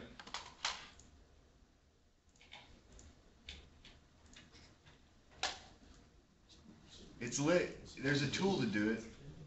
But so you have your backup, right? So you're gonna go to your backup. You're gonna extract it. You're gonna hit that button. Okay, that looks good. Hit that. It's doing its thing.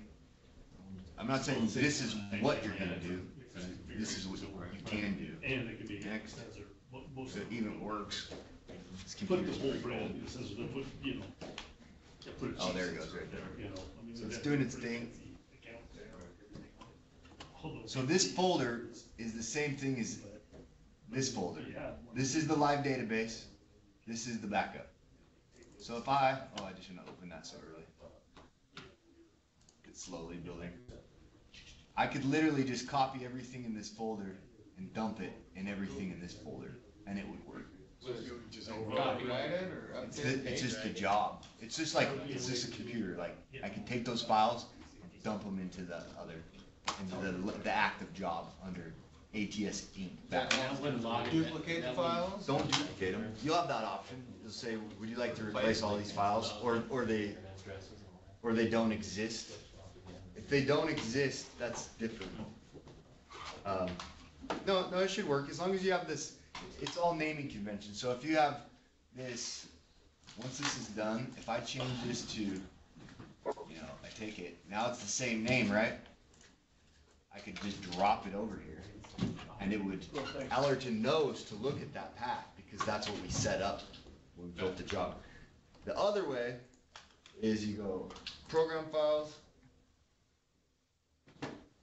Alerton, Envision, Backtalk, Restore Utility. Oh, you can't. I gotta shut it down.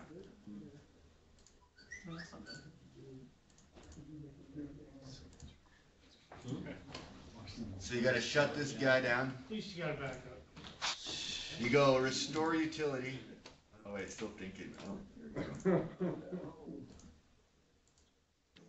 Sorry, Travis. Well, I'm sure he'll chime in on that. If he's still Oh, it's still shut down. I'm surprised the journeyman for that site isn't on the Sky. Travis is on there, he's saying Dan's being super loud. So go Backtalk Restore Utility. It's under the Alerton program files. Alerton, Vision, Backtalk Restore. And then you find your backup. We put it somewhere. We put it right there. It has to be a zip file. Once it's done, and it says, and it gives you a path. If it's not, if it doesn't if this button's not highlighted, or like if it's grayed out, it won't let you restore it. So it has to be that zip file. It can't be the unzipped. It has to be the zip file. So this program unzips it and throws it in? Yep. It does the same thing I just did manually. Hit that button, and then it looks like a reverse backup. Sometimes when the Envision icon, you click it, it doesn't work. You need to sometimes run it as administrator. It doesn't look like there's an option for that. But, Windows XP. yeah, this is old.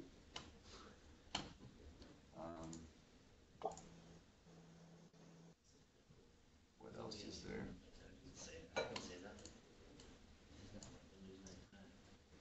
Yeah, that's pretty much it. I mean, we can dive into the questions. When you back up, it won't clear any overrides or anything like that. No, it's just what's on the computer. Yeah, all the graphics, the bitmaps, the trend. Well, the trends, schedules, and alarms reside in the global controller, that videotape looking thing, and then graphics, displays, and graphics and displays all reside on the server, which. Is there somewhere to, is there a utility or something like that that you can compare the database with the, Maybe. Controller, upload it in the controller itself? Is there like a verify function? Yes, it's a Visio function. I remember how. It's only in Visio though. So we don't have video. So you have to have Visio. And it's Microsoft product. So it's not like Tritium where everything's in one screen. But you'd I find don't use Visio, so I don't really know. you'd have to open up you'd open up the file on the device, you'd open up the file on the laptop, and then there's a compare function somewhere in here. Oh, really? So there's not cross- like, you can't do like all the VAVs on floor 1 or floor 1 through 13 or it's you have to physically go to each Yeah, and then there's device. I mean, Then there's for Vizio, there's DDC bar, which some guy made an add-on that it's called DDC bar, and it has special functions and stuff just for Alerton and troubleshooting. So you don't even really know if, somebody It happens all the time. brought their laptop that doesn't have the current file on the database and. Yep, it happens all the time. So I don't be able to check it. Yeah, no, unfortunately. They are two different products though. Global controllers, we didn't get into those yet. These are pretty cool. BCM Ethernet. There's a BCM MSTP. The one that was passed around is the Ethernet. The Ethernet means there's an Ethernet plugged into it, so that's the primary source of communication to the server. It usually goes to a switch, and then from the switch to the server. The ETH, if you click the global controller, it has some pretty good diagnostics. You can hit DDC, it's running. There's many times that you'll find it halted or failed. You can turn off the DDC and restart it from here. Kind of gives you some information about it. The ROC file, this is a real-time operating code. I would say this is the same thing as when you commission, I guess. What's the real-time operating code? There's the file, and then you commission the device. It's like re-sending the real-time operating code, I think. Kind of, maybe. So this tells you if it's running. And then the AV diagnostics are pretty good. You can have up to like 300 trends. Those event enrollments are the alarms, how many alarms it's storing. It tells you how much free megabytes there are. If you hit more, the device senses tells you how many devices are on the trunk. So there's 23 devices on this garage BCM. And that's about it for that. Reboot count, I mean, it was a PM to come through and just zero this stuff out.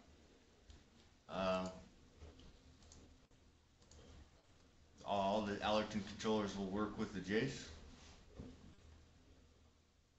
Do you work with a Jace? Yeah, backnet. You got a backnet driver. It's 100% customizable in the newer versions. There's some cool tools for, aligning graphics and stuff. With 2.0 there isn't. You have jobs with Jace's running Alerton cards? Yeah. Yeah. I haven't seen them yet, but I've heard Adam talking about it. So other than that, I mean, any more questions? Devices? Tells you all this. Sounds like it was a new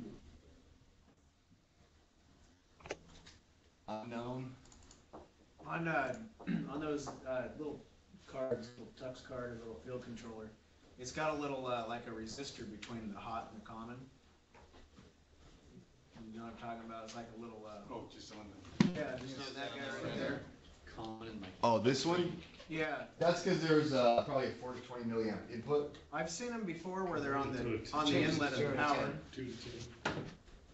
where it's like almost like a buffer or something. It's it goes between common and 24, and then I've seen those burn out. Oh yeah, you probably saw those in the IBEX. Yeah. Yeah, because ATS went around and because cards were blowing up on power outages, so they put those in.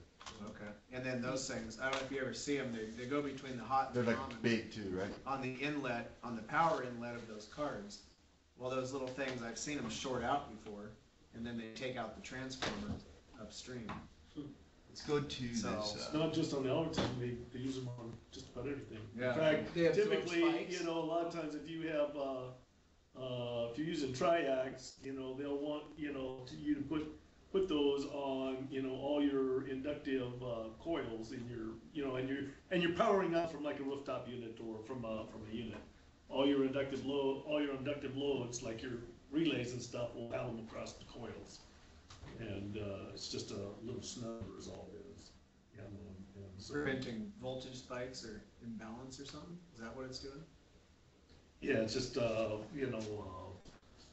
spikes from, so basically when when you open, the coil, you have counter EMF go back, and it creates a spike. Kind of protects. And the so car. it's trying to prevent those spikes.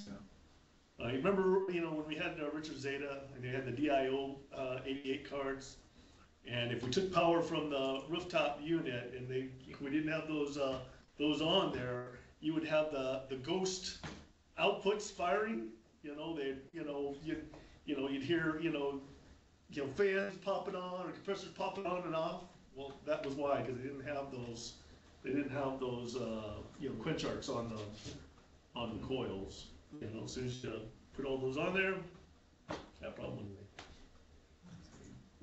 So comm troubleshooting, there's the IBEX comm, and then let's see if we can get a good picture of an Apex, because I know there's probably still some of it.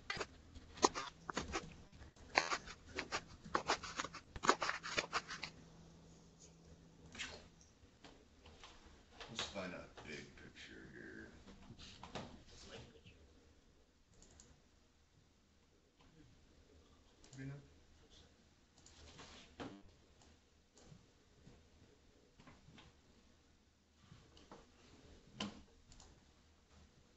Can you see that pretty good? Somewhat.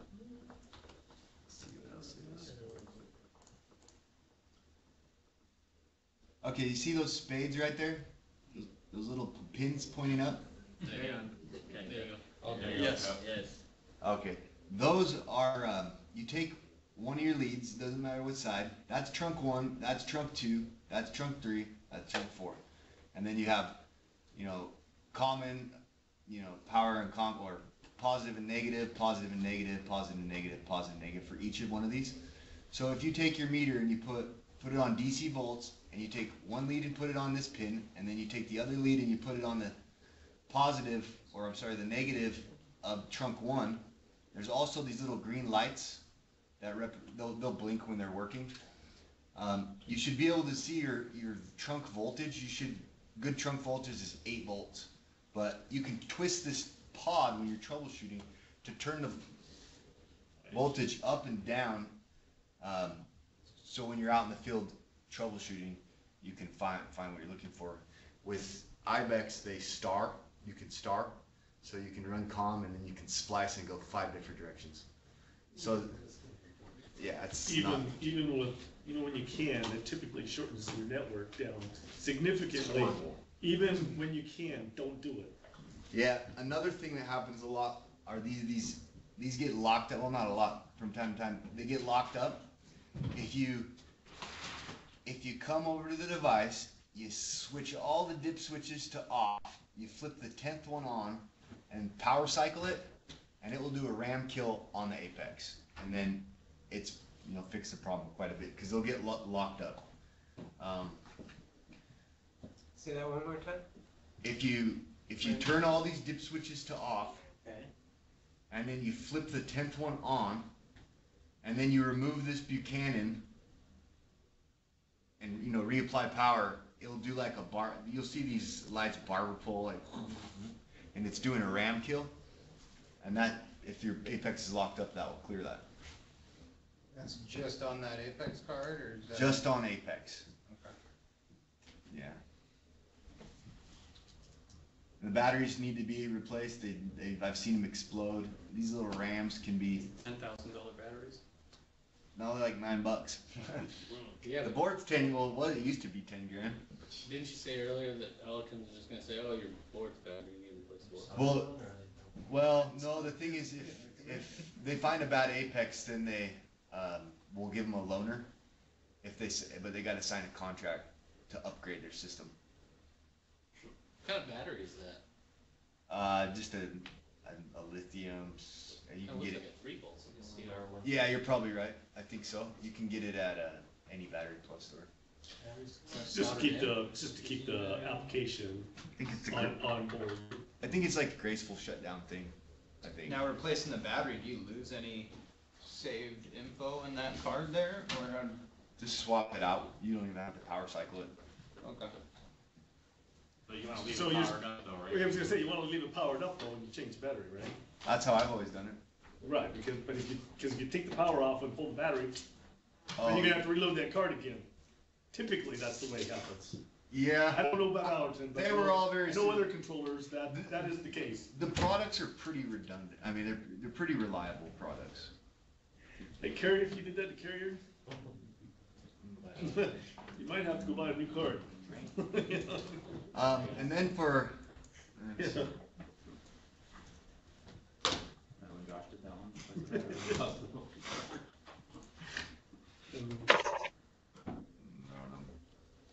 the back net is 2-volt trunk, so a positive and negative, you should get 0 to 2 volts DC, and it fluctuates. Even on the apex, it will fluctuate from, it'll be like 0, 8 volts, 0, 8 volts, 0, 8 volts. And on the back net, it'll be 2 on the negative, 2 on the positive, and it has to be daisy chained, and you can't splice, and it works really good if you have 120 ohm resistors.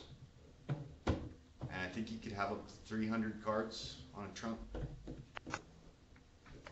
The best way to troubleshoot backnet is breaking it, or I guess with any of the comm is not breaking it, but like splitting the comm, and don't split it in like 3 different places. Split it once, and then go check. Then go split it again, and then go check. And Divide and conquer. yeah, If you split it in half, you only have to do it 7 times before you're down to 1 card. yep. Doesn't matter how big it is. And I've seen the wire zip tied to all thread a ton of times where it's like the needle in a haystack, and it's just zip tied to all thread. It's been there for 20 years, and it finally said, okay, we're gonna short out today. Yeah. What else is there? There's repeaters for back talk that will boost the signal to go further.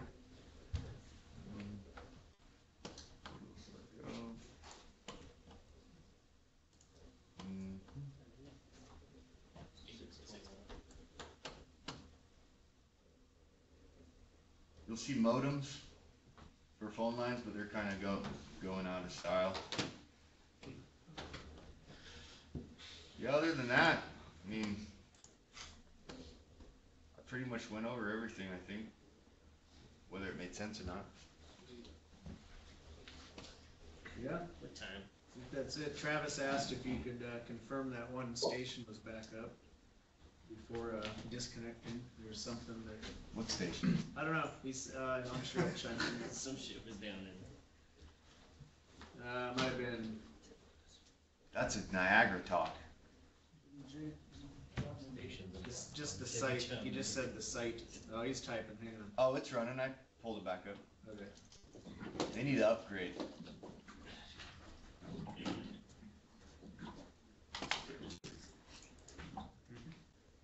I think that's it for questions here. Doug started to. Hey Dougie, you can ask your question. Hold on. Microphone? Yeah, he's on there. You fell asleep. Took a big long rip. Where's the guitar, Doug? Unless there's any more. How many controls techs we got? Mac Miller? Yeah. Mark would probably know better than me. 4. Oh, service? Yeah. 4? 4. Yeah. Who all's that then? What was that? Who all's that then? Me, Steven Zellner, Pernil, Pernell, oh yeah. he's and then over on Rob. our side. Hello? And who? Rob Estes. Yeah. And Steven, Zellner. If it's Alerton, it's just Mike. Yeah. Hello? The Tritium's a better product. All they know is AX. Kimball. Kimball, Kimball. Thanks, guys. Thanks, Mike. No problem. Thank you. Oh, yeah. They don't McDonald Miller, if they just can't brand new, we'll put them in. I wanna Hey, test. Steph, can you hear me? Good, how you doing? Good to see you. Still running good? What zone did you enter? What's that? What zone did you Oh, get? east side. Wow. Yeah, yeah. Different than residential. Yeah. Oh, yeah, or Yeah, it was weird. It was crazy for